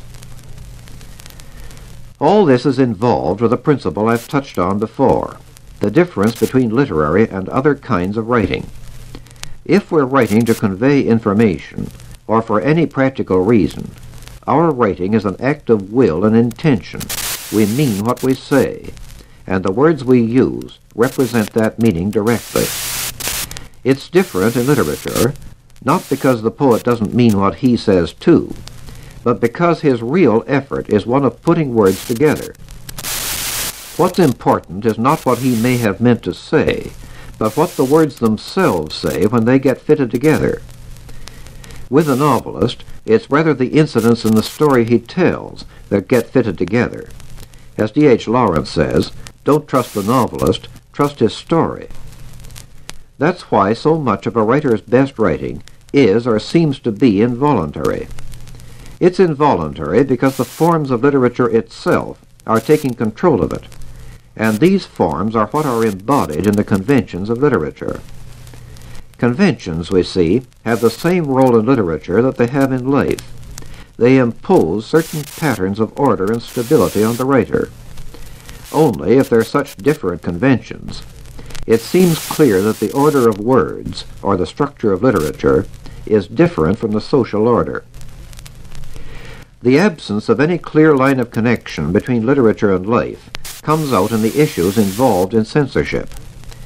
Because of the large involuntary element in writing, works of literature can't be treated as embodiments of conscious will or intention like people, and so no laws can be framed to control their behavior which assume a tendency to do this or an intention of doing that. Works of literature get into legal trouble because they offend some powerful religious or political interest, and this interest in its turn usually acquires or exploits the kind of social hysteria that's always revolving around sex. But it's impossible to give legal definitions of such terms as obscenity in relation to works of literature. What happens to the book depends mainly on the intelligence of the judge. If he's a sensible man, we get a sensible decision. If he's an ass, we get that sort of decision. But what we don't get is a legal decision, because the basis for one doesn't exist. The best we get is a precedent tending to discourage cranks and pressure groups from attacking serious books. If you read the case book on the trial of Lady Chatterley's lover, you may remember how bewildered the critics were when they were asked what the moral effect of the book would be. They weren't putting on an act. They didn't know. Novels can only be good or bad in their own categories. There's no such thing as a morally bad novel. Its moral effect depends entirely on the moral quality of its reader, and nobody can predict what that will be. And if literature isn't morally bad, it isn't morally good either. I suppose one reason why Lady Chatterley's lover dramatized this question so vividly was that it's a rather preachy and self-conscious book. Like the Sunday school novels of my childhood, it bores me a little because it tries so hard to do me good. So literature has no consistent connection with ordinary life, positive or negative. Here we touch on another important difference between structures of the imagination and structures of practical sense, which include the applied sciences. Imagination is certainly essential to science, applied or pure. Without a constructive power in the mind to make models of experience, get hunches and follow them out, play freely around with hypotheses and so forth, no scientist could get anywhere. But all imaginative effort in practical fields has to meet the test of practicability, otherwise it's discarded. The imagination in literature has no such test to meet. You don't relate it directly to life or reality. You relate works of literature, as we said earlier, to each other. Whatever value there is in studying literature, cultural or practical, comes from the total body of our reading, the castle of words we've built, and keep adding new wings to all the time. So it's natural to swing to the opposite extreme and say that literature is really a refuge or escape from life, a self-contained world like the world of the dream, a world of play or make-believe to balance the world of work. Some literature is like that, and many people tell us that they only read to get away from reality for a bit. And I've suggested myself that the sense of escape, or at least detachment, does come into everybody's literary experience. But the real point of literature can hardly be that. Think of such writers as William Faulkner or Francois Mauriac, their great moral dignity, the intensity and compassion that they've studied the life around them with. Or think of James Joyce, spending 7 years on one book and 17 on another, and having them ridiculed or abused or banned by the customs when they did get published. Or of the poets Rilke and Valéry, waiting patiently for years in silence until what they had to say was ready to be said. There's a deadly seriousness in all this that even the most refined theories of fantasy or make-believe won't quite cover. Still, let's go along with the idea for a bit, because we're not getting on very fast with the relation of literature to life, or what we could call the horizontal perspective of literature. That seems to block us off on all sides. The world of literature is a world where there is no reality except that of the human imagination. We see a great deal in it that reminds us vividly of the life we know. But in that very vividness, there's something unreal. We can understand this more clearly with pictures, perhaps. There are trick pictures, trompe-l'œil, the French call them, where the resemblance to life is very strong. An American painter of this school played a joke on his bitchy wife by painting one of her best napkins so expertly that she grabbed at the canvas trying to pull it off. But a painting as realistic as that isn't a reality, but an illusion. It has the glittering, unnatural clarity of a hallucination. The real realities, so to speak, are things that don't remind us directly of our own experience, but are such things as the wrath of Achilles or the jealousy of Othello, which are bigger and more intense experiences than anything we can reach, except in our imagination, which is what we're reaching with. Sometimes, as in the happy endings of comedies, or in the ideal world of romances, we seem to be looking at a pleasanter world than we ordinarily know. Sometimes, as in tragedy and satire, we seem to be looking at a world more devoted to suffering or absurdity than we ordinarily know. In literature, we always seem to be looking either up or down. It's the vertical perspective that's important, not the horizontal one that looks out to life. There are two halves to literary experience, then. Imagination gives us both a better and a worse world than the one we usually live with, and demands that we keep looking steadily at them both. I said in my first talk that the arts follow the path of the emotions, and of the tendency of the emotions to separate the world into a half that we like and a half that we don't like. Literature is not a world of dreams, but it would be if we had only one half without the other.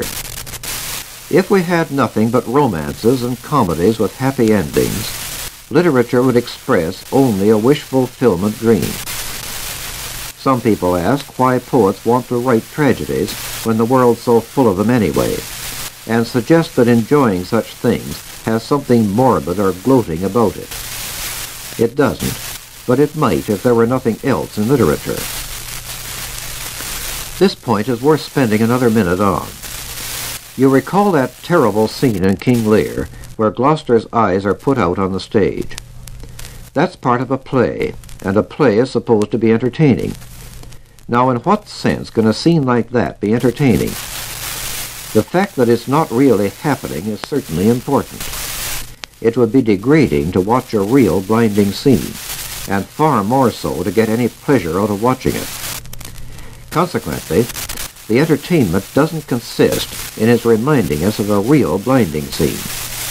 If it did, one of the great scenes of drama would turn into a piece of repulsive pornography.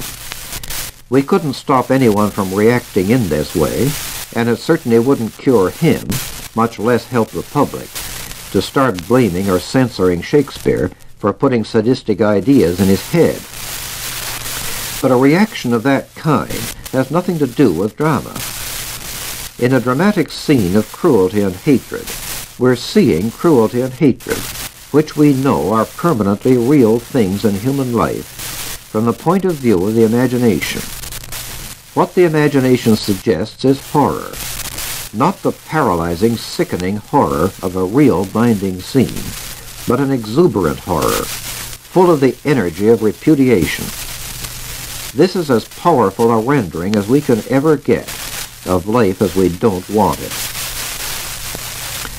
So we see that there are moral standards in literature after all, even though they have nothing to do with calling the police when we see a word in a book that's more familiar in sound than in print.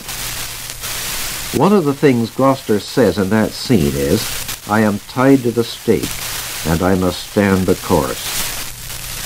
In Shakespeare's day, it was a favorite sport to tie a bear to a stake and set dogs on it until they killed it.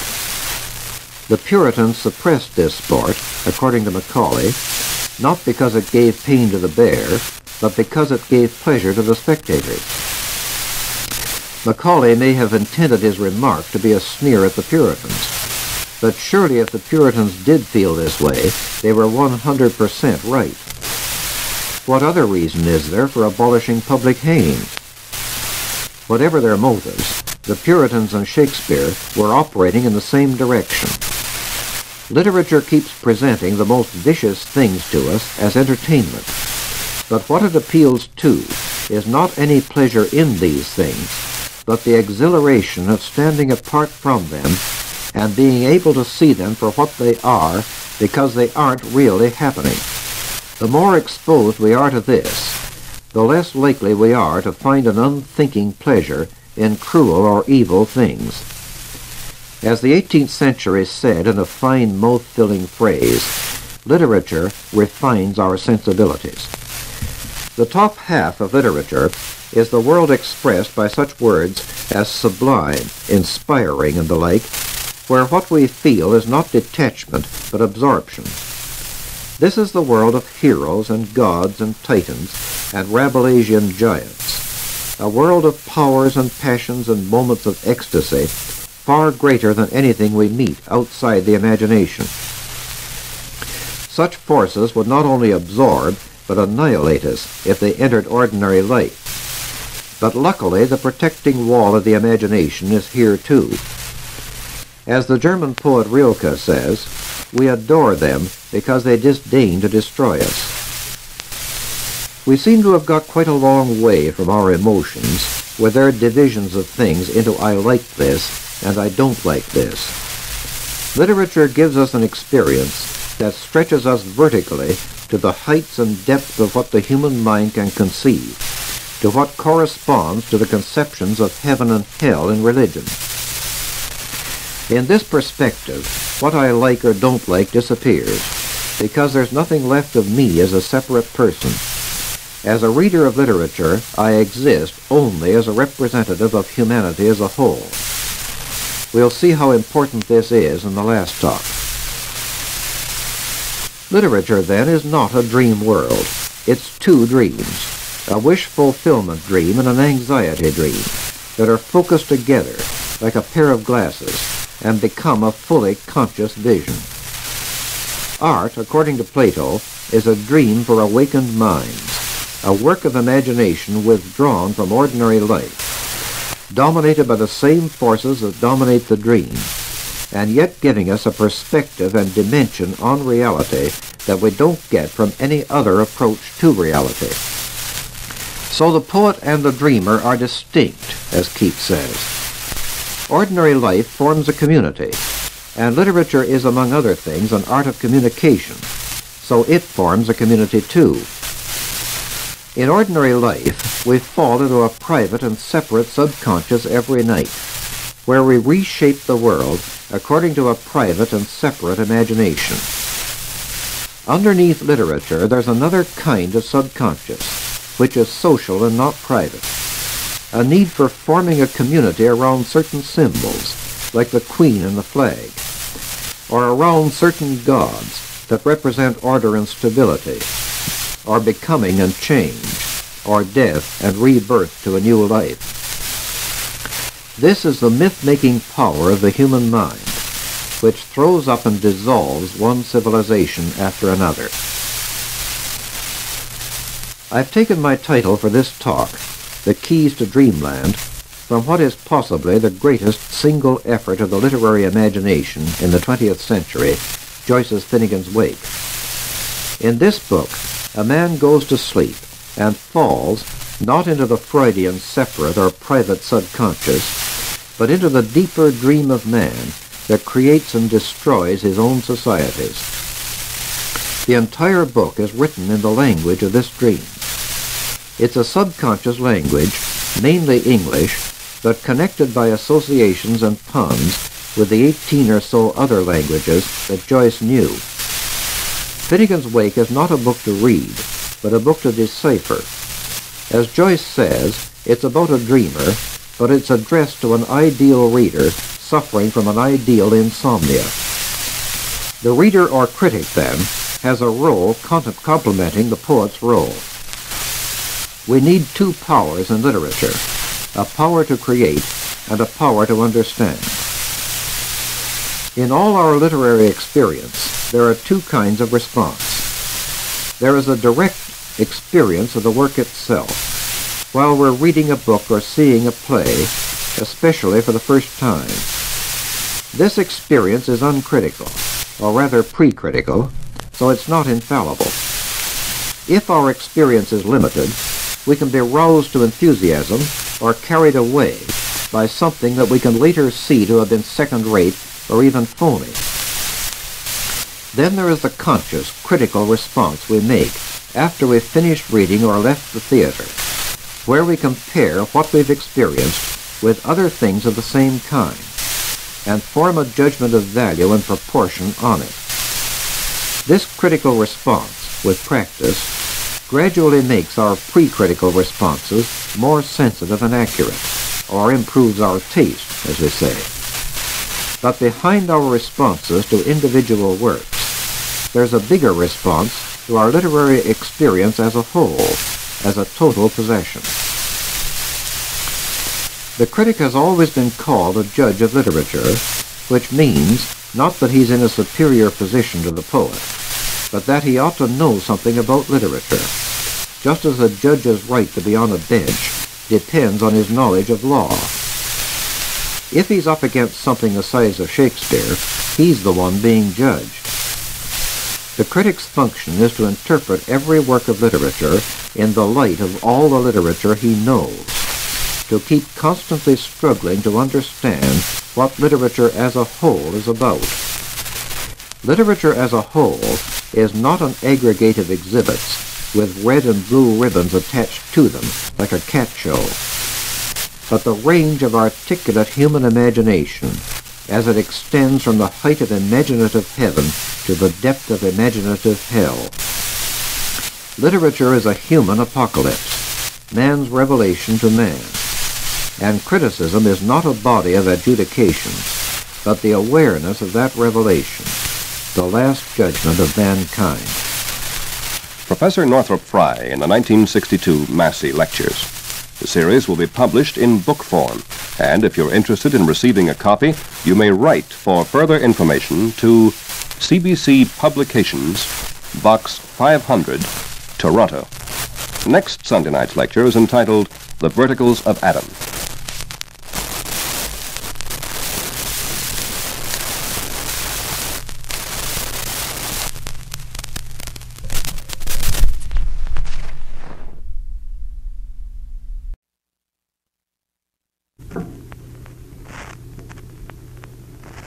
The speaker on this year's series of Massey Lectures is the principal of Victoria College in the University of Toronto, Professor Northrop Frye.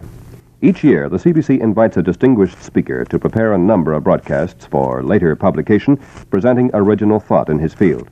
Professor Frye has called his series The Educated Imagination, and to begin his fifth lecture, Verticals of Adam, he'll give a brief summary. Professor Frye. In my first 4 talks, I've been building up a theory of literature. Now I'm ready to put this theory to a practical test. If it's any good, it should give us some guidance on the question of how to teach literature, especially to children. It should tell us what the simple and fundamental conceptions are that we should start with, and what more advanced studies can later be built on them. It seems clear that the teaching of literature needs a bit more theory of this kind, and suffers in comparison with science and mathematics from not having it. My general principle, developed in my first 4 talks, is that in the history of civilization, literature follows after a mythology. A myth is a simple and primitive effort of the imagination to identify the human with the non-human world, and its most typical result is a story about a god.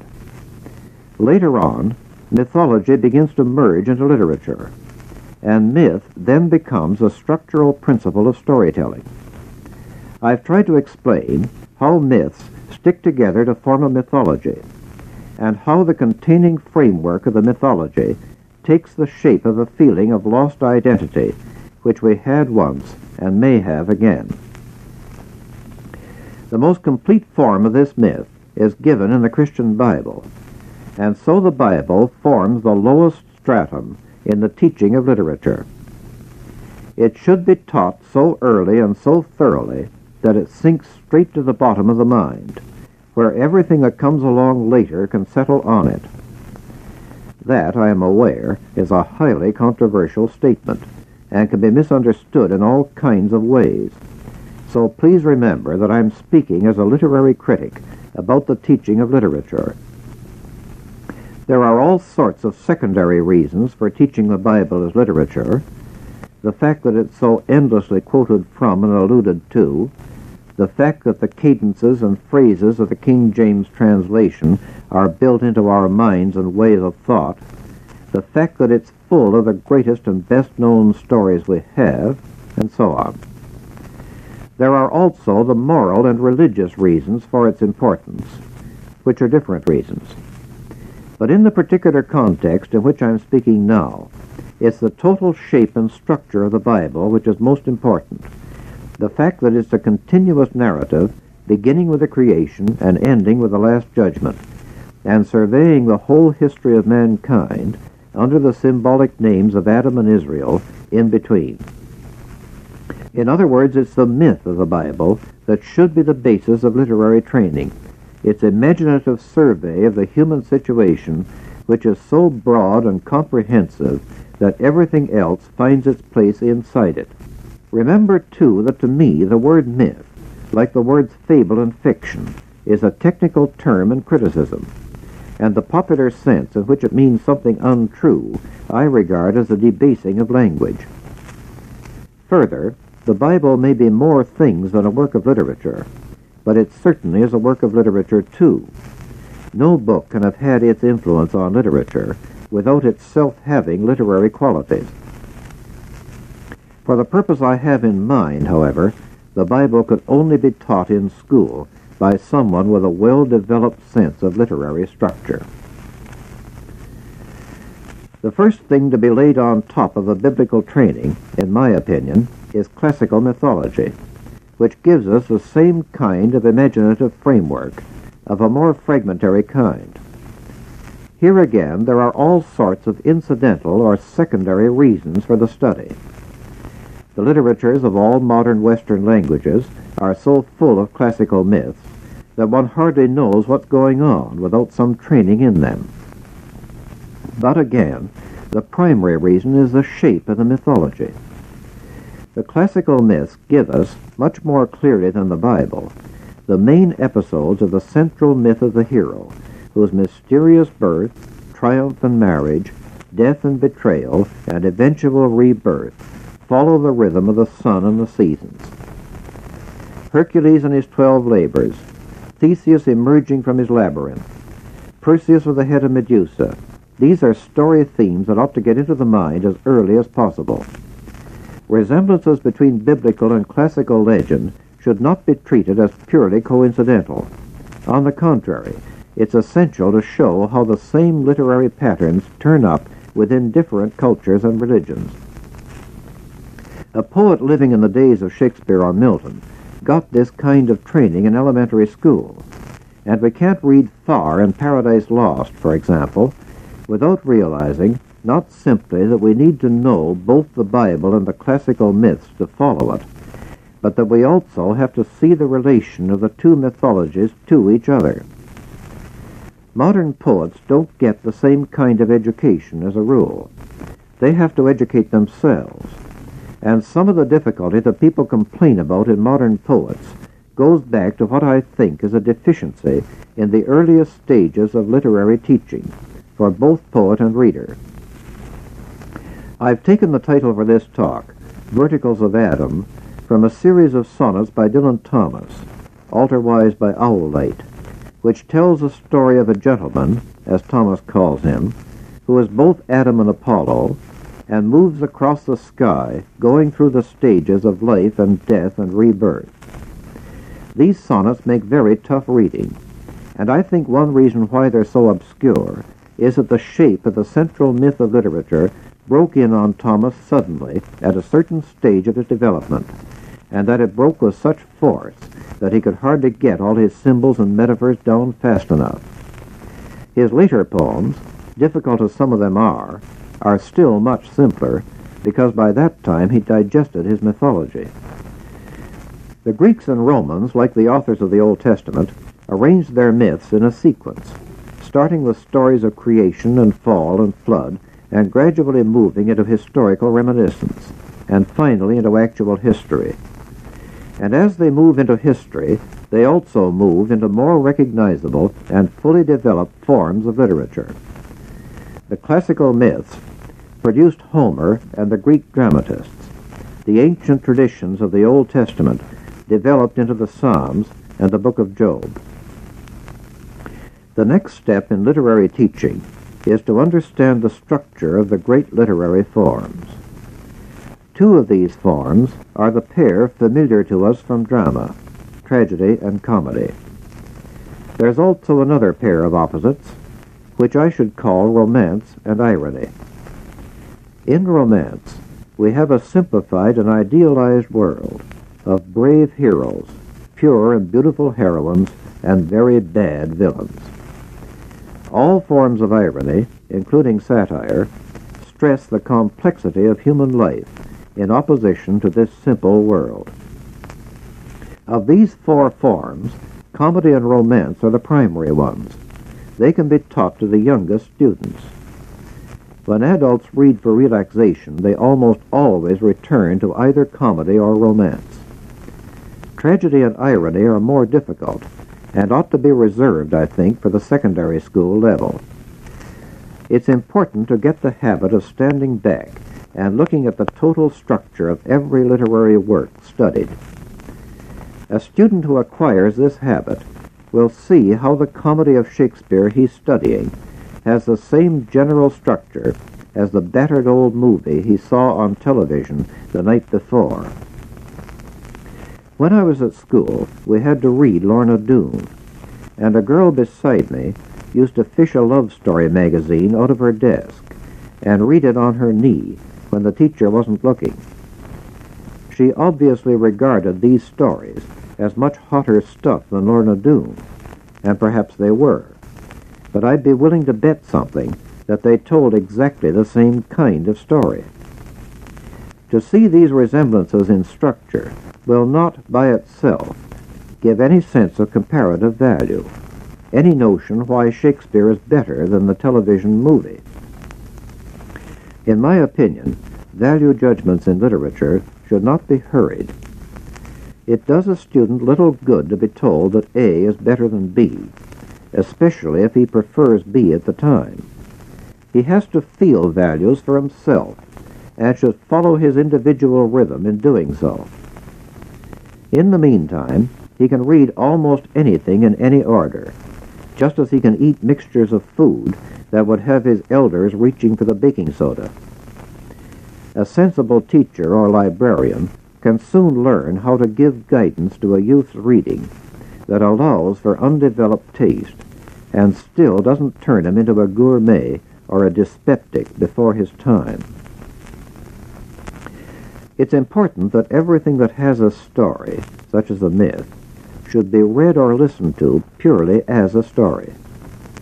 Many people grow up without really understanding the difference between imaginative and discursive writing. On the rare occasions when they encounter poems, or even pictures, they treat them exactly as though they were intended to be pieces of more or less disguised information. Their questions are all based on this assumption.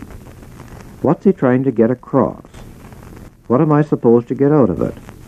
Why doesn't somebody explain it to me? Why couldn't he have written it in a different way so I could understand him? The art of listening to stories is a basic training for the imagination. You don't start arguing with the writer. You accept his postulates, even if he tells you that the cow jumped over the moon, and you don't react until you've taken in all of what he has to say.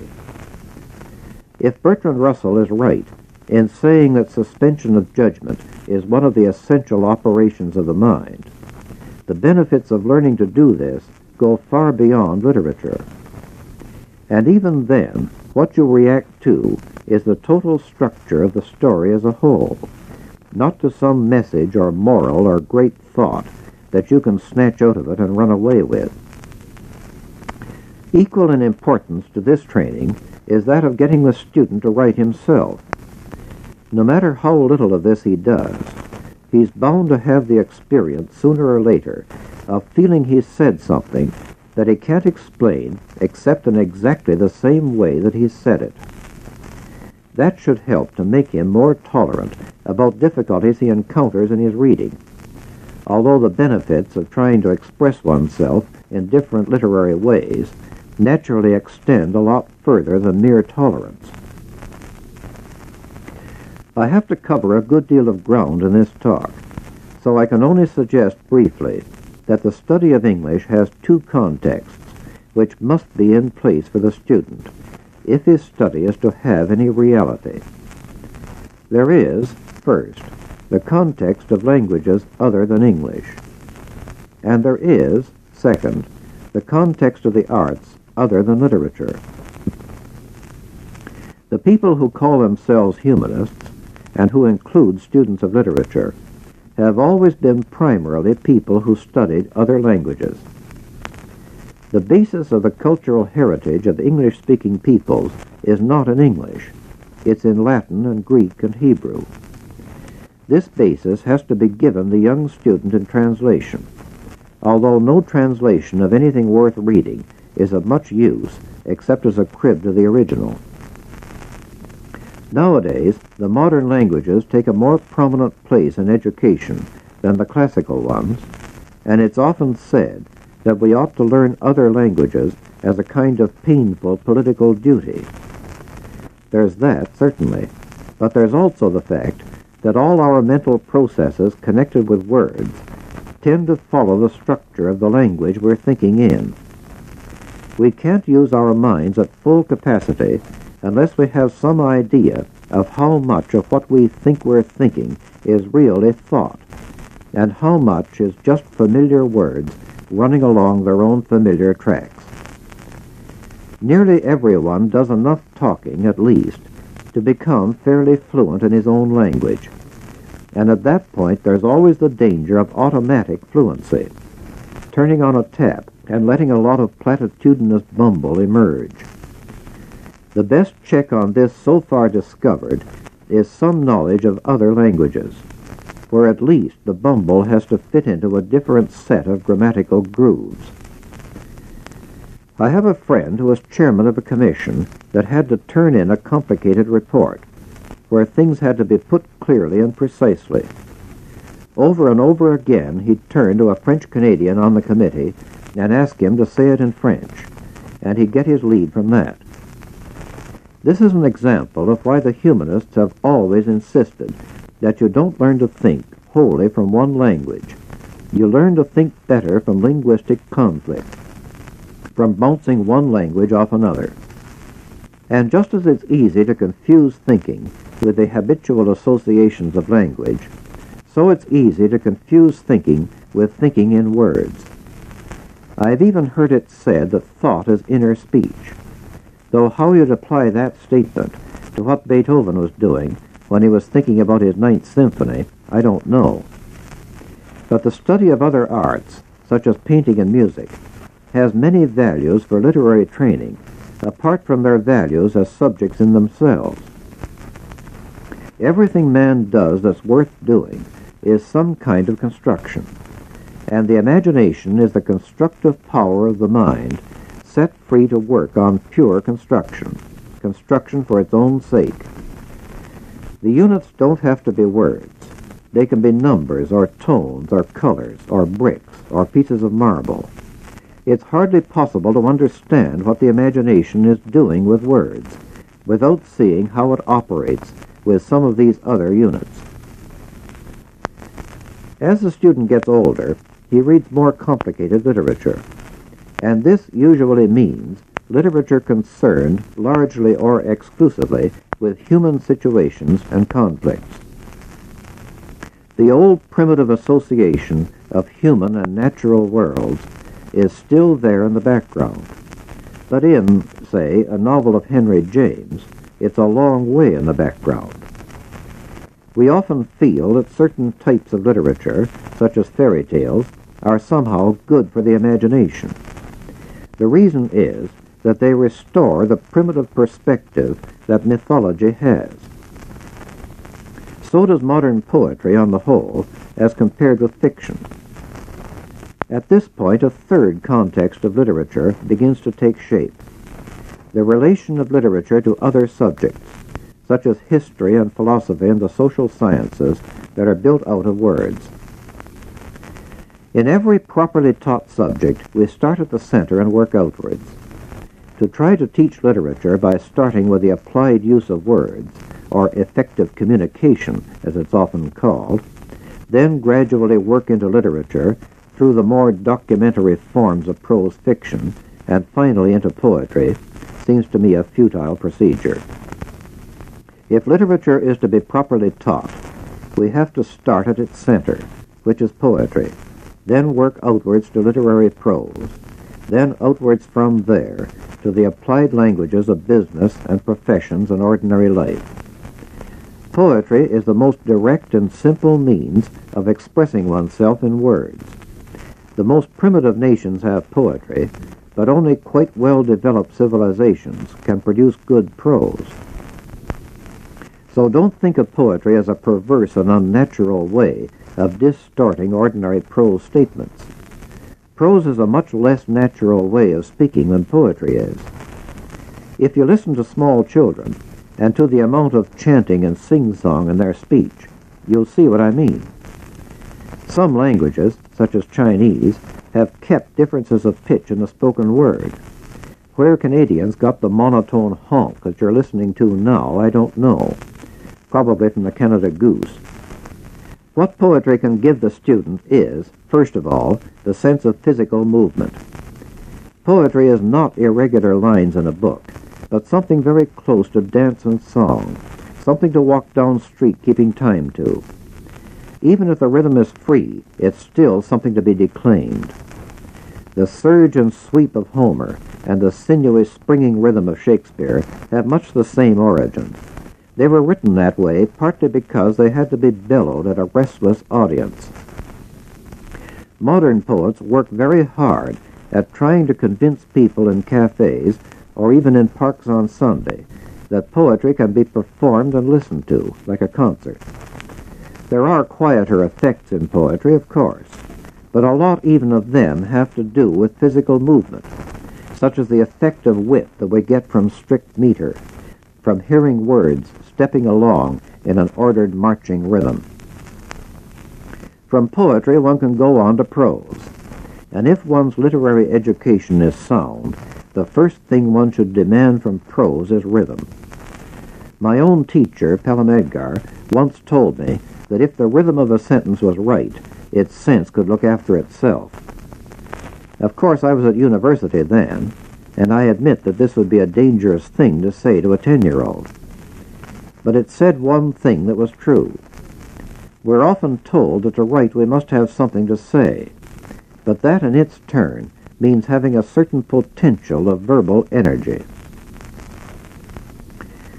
Besides rhythm, the imagery and diction of poetry should be carried out into other modes of English.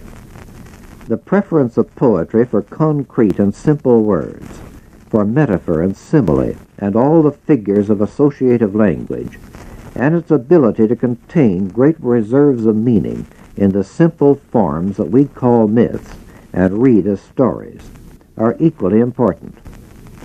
The study of literature, we've been saying, revolves around certain classics or models, which the student gradually learns to read for himself. There are many reasons why certain works of literature are classics, and most of them are purely literary reasons. But there's another reason, too. A great work of literature is also a place in which the whole cultural history of the nation that produced it comes into focus.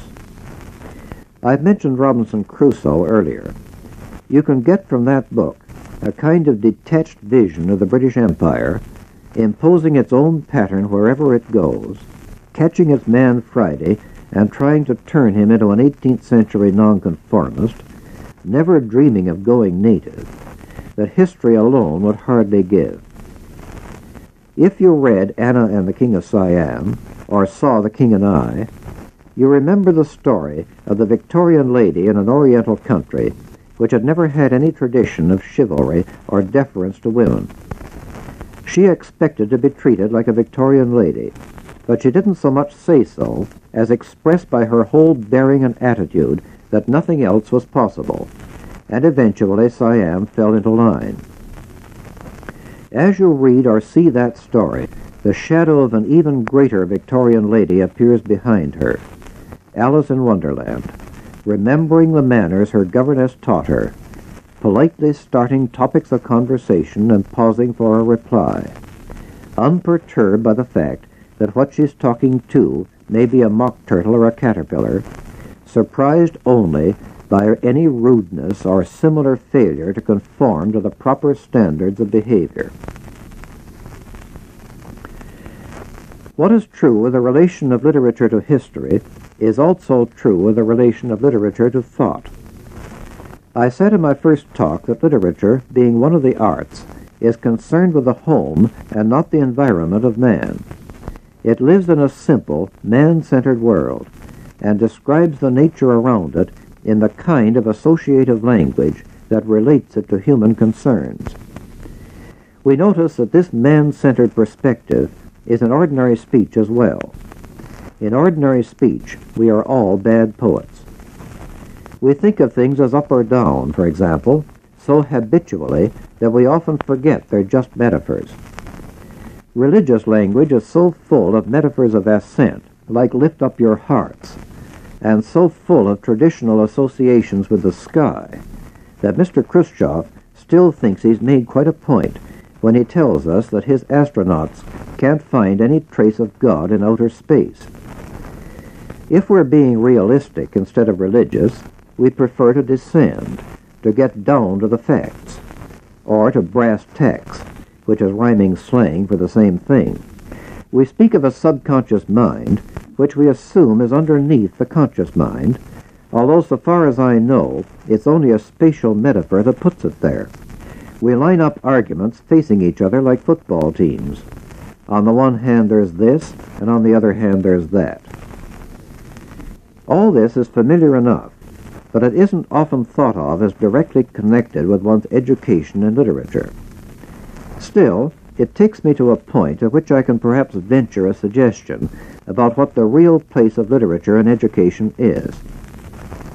I think it has somewhat the same relationship to the studies built out of words, history, philosophy, the social sciences, law, theology, that mathematics has to the physical sciences. The pure mathematician proceeds by making postulates and assumptions and seeing what comes out of them, and what the poet or novelist does is rather similar. The great mathematical geniuses often do their best work in early life, like most of the great lyrical poets. Pure mathematics enters into and gives form to the physical sciences, and I have a notion that the myths and images of literature also enter into and give form to all the structures we build out of words. In literature, we have both a theory and a practice. The practice is the production of literature by writers of all types, from geniuses to hacks, from those who write out of the deepest agonies of the spirit to those who write for fun. The theory of literature is what I mean by criticism, the activity of uniting literature with society, and with the different contexts that literature itself has, some of which we've been looking at. The great bulk of criticism is teaching, at all levels from kindergarten to graduate school. A small part of it is reviewing, or introducing current literature to its public. And a still smaller, though of course central part of it, is scholarship and research. The importance of criticism in this sense has increased prodigiously in the last century or so, The reason being simply the increase in the proportion of people that education is trying to reach. If we think of any period in the past, say 18th century England, we think of the writers and scholars and artists, Fielding and Johnson and Hogarth and Adam Smith and 100 more, and the cultivated and educated audience which made their work possible. But these writers and artists and their entire public, added all together, would make up only a minute fraction of the total population of England at that time. So minute that my guess is we'd hardly believe the statistics if we had them. In these days, we're in a hare and tortoise race between mob rule and education. To avoid collapsing into mob rule, we have to try to educate a minority that'll stand out against it. The fable says the tortoise won in the end, which is consoling, but the hare shows a good deal of speed and few signs of tiring. In my previous talk, I tried to distinguish the world of imagination from the world of belief and action. The first, I said, was a vision of possibilities, which expands the horizon of belief and made it both more tolerant and more efficient. I have now tried to trace the progress of literary education to the point at which the student has acquired something of this vision and is ready to carry what he has of it into society. It's clear that the end of literary teaching is not simply the admiration of literature. It's something more like the transfer of imaginative energy from literature to the student. The student's response to this transfer of energy may be to become a writer himself, but the great majority of students will do other things with it. In my last talk, I want to consider the educated imagination and what it does as it goes to work in society. Professor Northrop Frye calls his last talk The Vocation of Eloquence, and it will be heard next Sunday. The CBC will be publishing the 1962 Massey lectures in book form, and if you'd like information about price and dates, you may write to CBC Publications, Box 500, Toronto. The entire series will be rebroadcast beginning January 29th in the morning. This is the CBC Radio Network.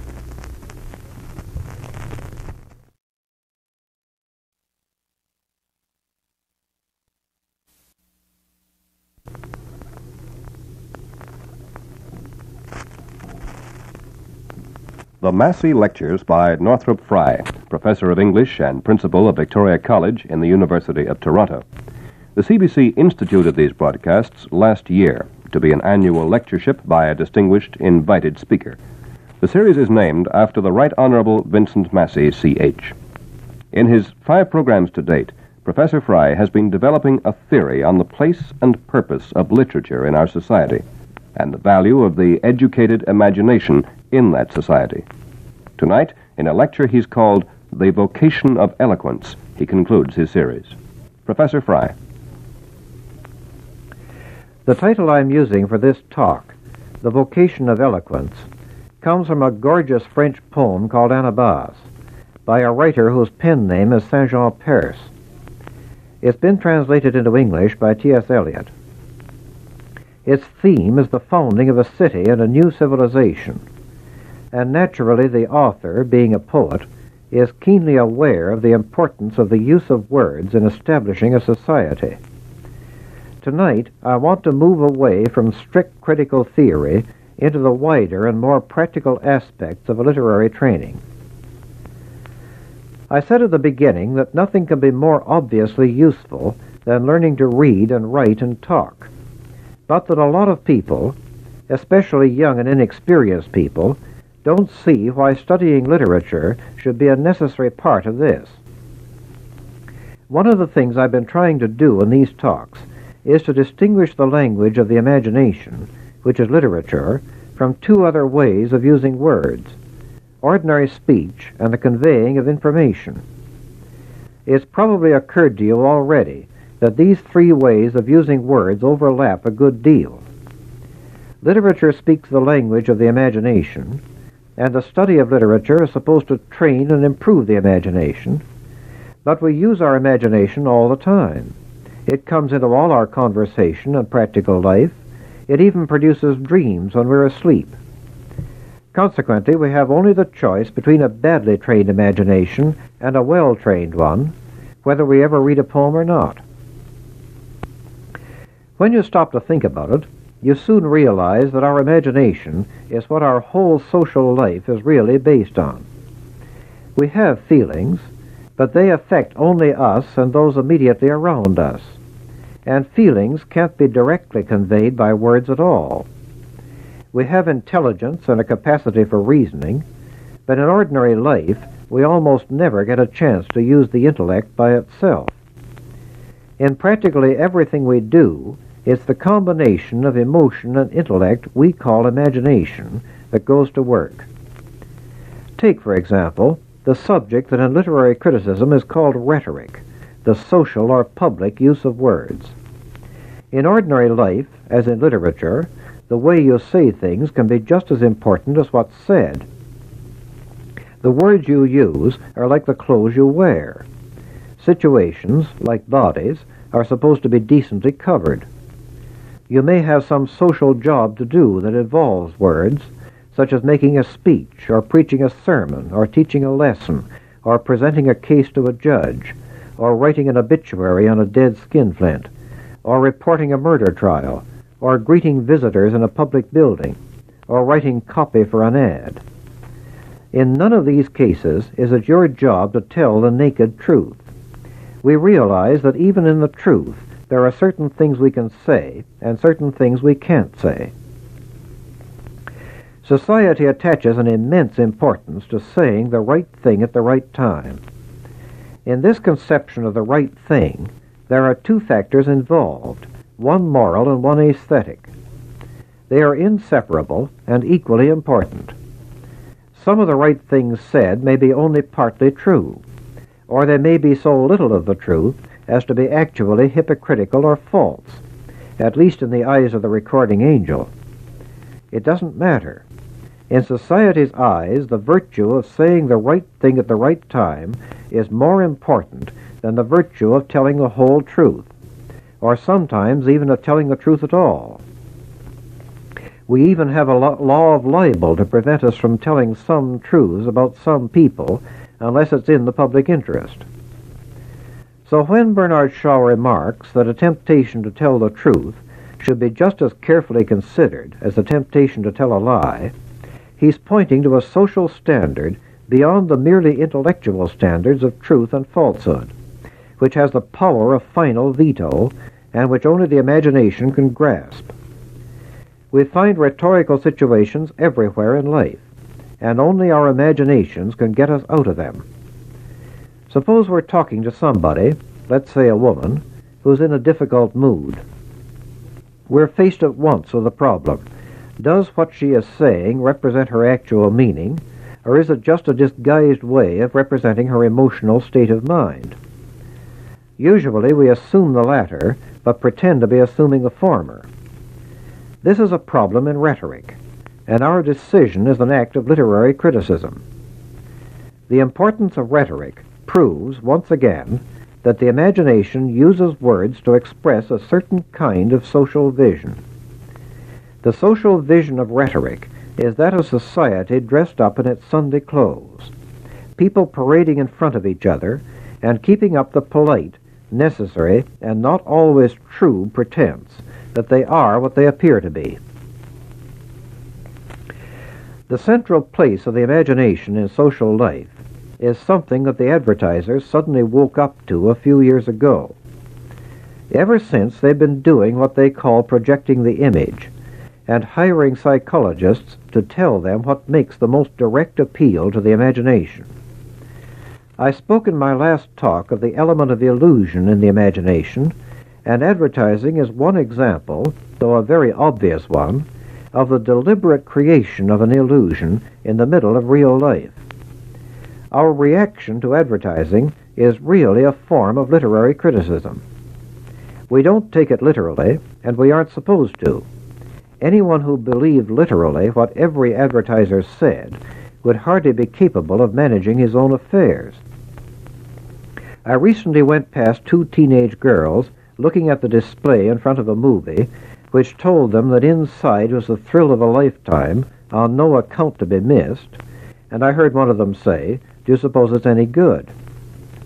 That was the voice of sanity trying to get its bearings in a world of illusion. We may think of it as the voice of reason, but it's really the voice of the imagination doing its proper job. You remember that I spoke of irony, which means saying one thing and meaning another, as a device which a writer uses to detach our imaginations from a world of absurdity or frustration by letting us see around it. To protect ourselves in a society like ours, we have to look at such advertising as that movie display ironically.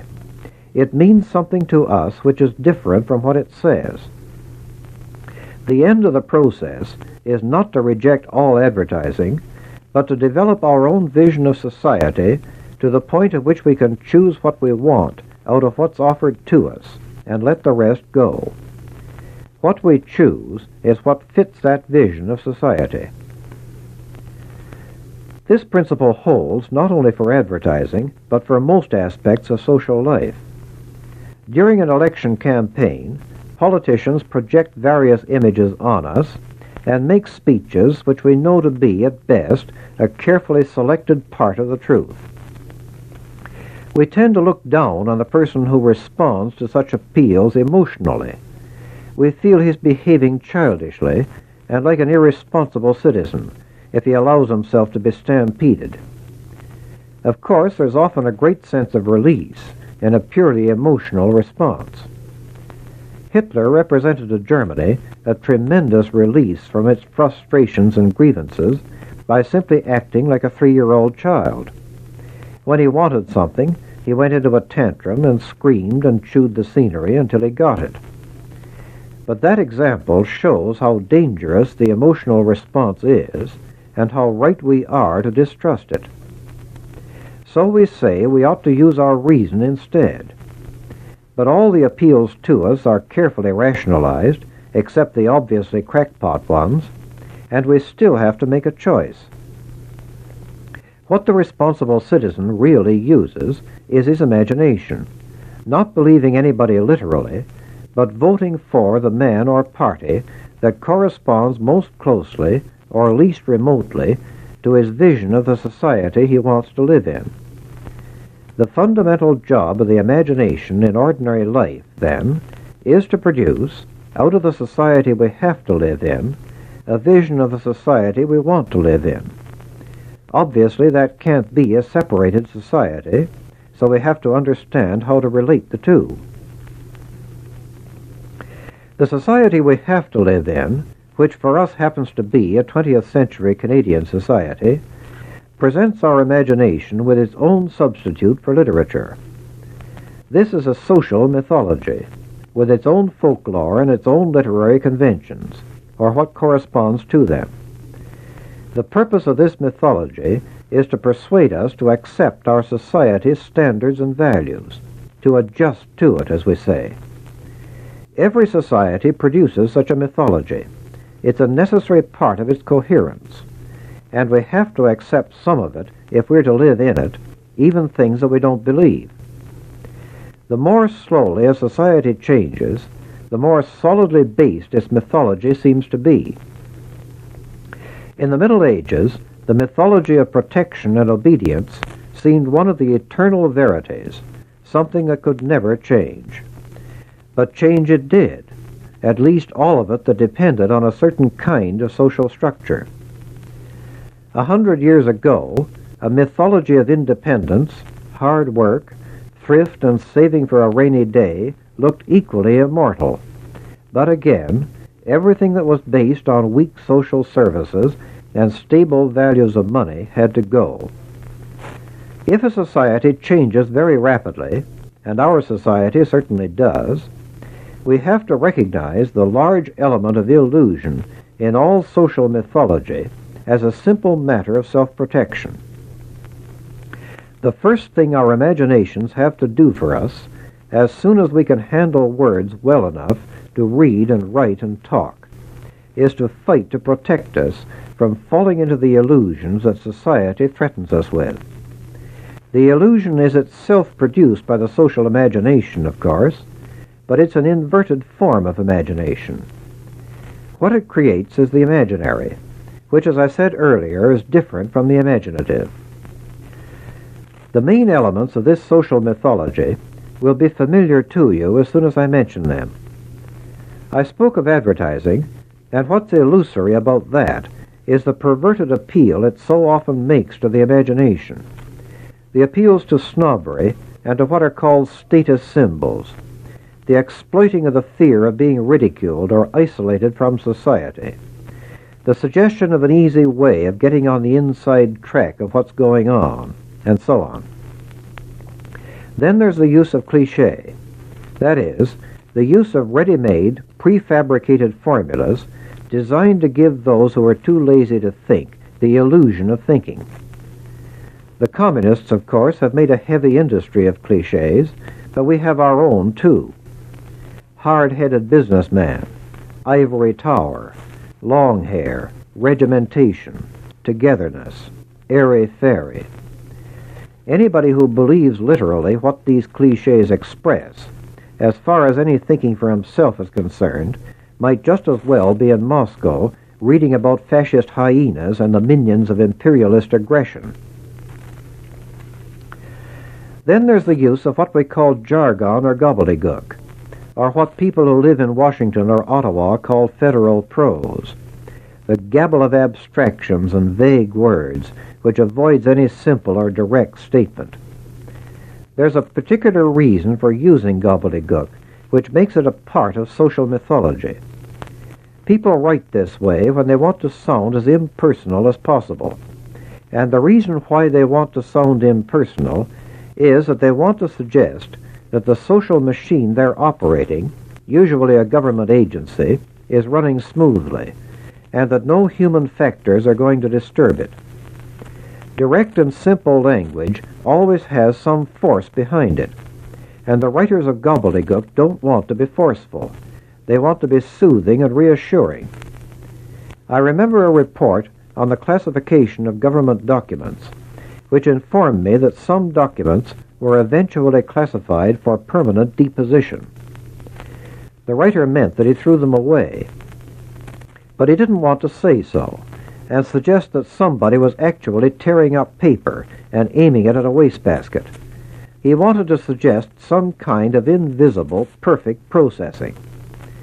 We get similar euphemisms in military writing, where we read about anti-personnel bombs, meaning bombs that kill men, designed not to give us any uncomfortable images of legs torn off and skulls blown open. We can see here how the ordinary use of rhetoric, which attempts to make society presentable, is becoming hypocritical and disguising the reality it presents beyond the level of social safety. Then there's all the mythology about the good old days, when everything was simpler and more leisurely, and everybody was much closer to nature, and got their milk out of cows instead of out of bottles. Literary critics call these reveries pastoral myths, because they correspond to the same kind of convention in literature that produces stories about happy shepherds and milkmaids. Many people like to assume that the society of their childhood was a solid and coherent structure which is now falling apart, as morals have become looser and social conditions more chaotic, and the arts more unintelligible to ordinary people, and so forth.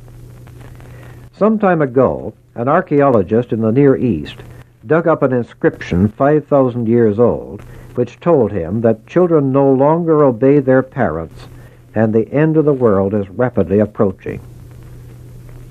It's characteristic of such social myth-making that it can swing from one extreme to the other without any sense of inconsistency.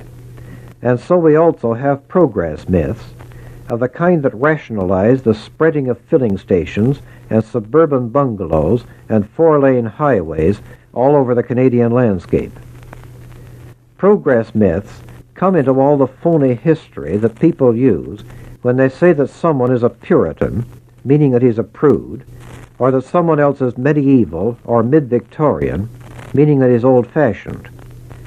The effect of such words is to give the impression that all past history was a kind of bad dream, which in these enlightened days we've shaken off. I mentioned in my last talk the various diagrams and doodles that people carry around in their minds to help them sort things out. Sometimes they sort things the wrong way. For instance, there's the diagram of left wing and right wing in politics, where you start with communism at the extreme left and go around to fascism at the extreme right. We use this diagram all the time, but suppose I were to say the conservatives are nearer to being fascists than the liberals, and the liberals are nearer to being communists than the conservatives. You recognize that statement to be nonsense, but if it's nonsense, the diagram it's founded on is more misleading than it is useful. The person it's most useful to is the person who wants to turn abusive, which is my next point. Ordinary speech is largely concerned with registering our reactions to what goes on outside us. In all such reactions, there's a large automatic or mechanical element. And if our only aim is to say what gets by in society, our reactions will become almost completely mechanical. That's the direction in which the use of cliches takes us. In a society which changes rapidly, many things happen that frighten us or make us feel threatened. People who can do nothing but accept their social mythology can only try to huddle more closely together when they feel frightened or threatened, and in that situation their cliches turn hysterical. Naturally, that doesn't make them any less mechanical. Too often the study of literature, or even the study of language, is thought of as a kind of elegant accomplishment, a matter of talking good grammar, or keeping up with one's reading. I'm trying to show that the subject is a little more serious than that. I don't see how the study of language and literature can be separated from the question of free speech, which we all know is fundamental to our society. The area of ordinary speech, as I see it, is a battleground between two forms of social speech, the speech of a mob and the speech of a free society. One stands for cliché, ready-made idea, and automatic babble, and it leads us inevitably from illusion into hysteria. There can be no free speech in a mob.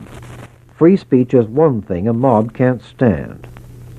You notice that the people who allow their fear of communism to become hysterical eventually get to screaming that every sane man they see is a communist. Free speech, again, has nothing to do with grousing or saying that the country's in a mess and that all politicians are liars and cheats, and so on and so on. Grousing never gets any further than cliches of this kind, and the sort of vague cynicism they express is the attitude of somebody who's looking for a mob to join. You see, freedom has nothing to do with lack of training. It can only be the product of training. You're not free to move unless you've learned to walk, and not free to play the piano unless you practice. Nobody is capable of free speech unless he knows how to use language, and such knowledge is not a gift. It has to be learned and worked at. The only exceptions, and they are exceptions that prove the rule, are people who, in some crisis, show that they have a social imagination strong and mature enough to stand out against a mob. In the recent row over desegregation in New Orleans, there was one mother who gave her reasons for sending her children to an integrated school with such dignity and precision that the reporters couldn't understand how a woman who never got past grade 6 learned to talk like the Declaration of Independence. Such people already have what literature tries to give. For most of us, free speech is cultivated speech, but cultivating speech is not just a skill, like playing chess. You can't cultivate speech beyond a certain point unless you have something to say, and the basis of what you have to say is your vision of society. So while free speech may be, at least at present, important only to a very small minority, that very small minority is what makes the difference between living in Canada and living in East Berlin or South Africa. The next question is, where do the standards of a free society come from? They don't come from that society itself, as we've just seen. My subject is the educated imagination, and education is something that affects the whole person, not bits and pieces of him. It doesn't just train the mind, it's a social and moral development too. But now that we've discovered that the imaginative world and the world around us are different worlds, and that the imaginative world is more important, we have to take one more step. The society around us looks like the real world, but we've just seen that there's a great deal of illusion in it. The kind of illusion that propaganda and slanted news and prejudice and a great deal of advertising appeal to.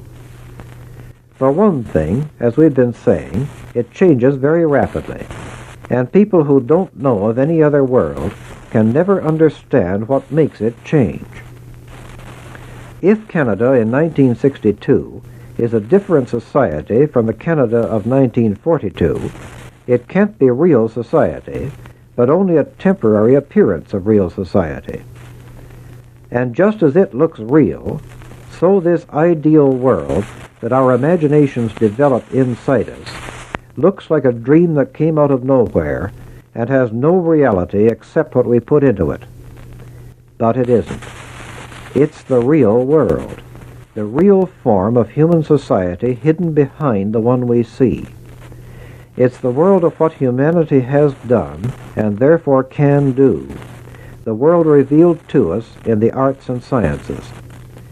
This is the world that won't go away, the world out of which we built the Canada of 1942, are now building the Canada of 1962, and will be building the quite different Canada of 1982. I spoke in my first talk of 3 levels of the mind, which we have now seen to be also 3 forms of society and 3 ways of using words. The first is a level of ordinary experience and of self-expression. On this level, we use words to say the right thing at the right time, to keep the social machinery running, faces saved, self-respect preserved, and social situations intact. It's not the noblest thing that words can do, but it's essential, and it creates and diffuses a social mythology, which is a structure of words developed by the imagination. For we find that to use words properly, even in this way, we have to use our imaginations. Otherwise, they become mechanical cliches and get further and further removed from any kind of reality. There's something in all of us that wants to drift toward a mob, where we can all say the same thing without having to think about it, because everybody is all alike, except people that we can hate or persecute. Every time we use words, we're either fighting against this tendency or giving in to it. When we fight against it, we're taking the side of genuine and permanent human civilization. This is the world revealed by philosophy and history and science and religion and law, all of which represent a more highly organized way of using words.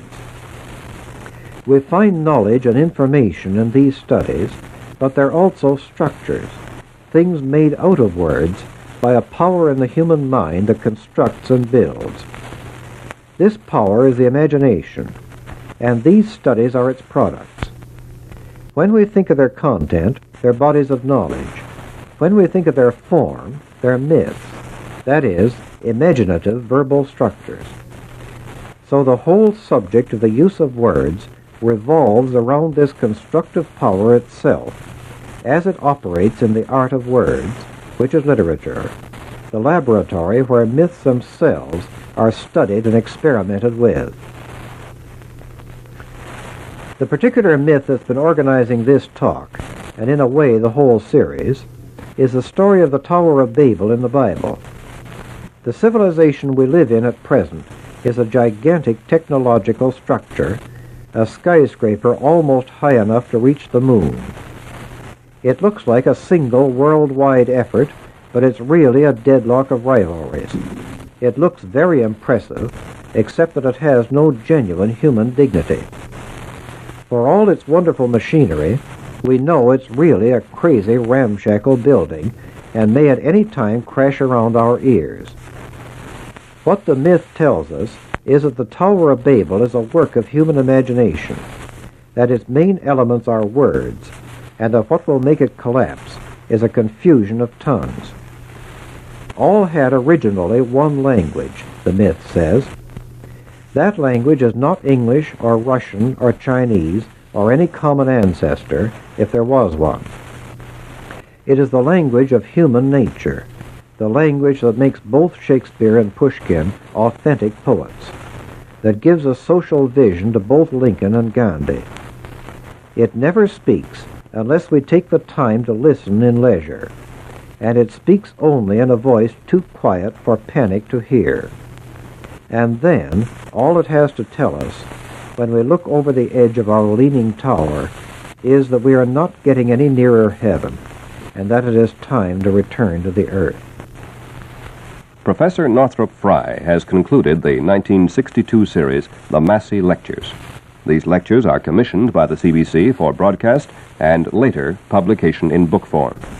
If you're interested in buying a copy of the book, The Educated Imagination, you may get information on it by writing to CBC Publications, Box 500, Toronto. That's CBC Publications, Box 500, Toronto. Professor Frye's entire series of Massey lectures will be repeated in a morning period beginning Tuesday, January 29th. This is Rex Loring speaking.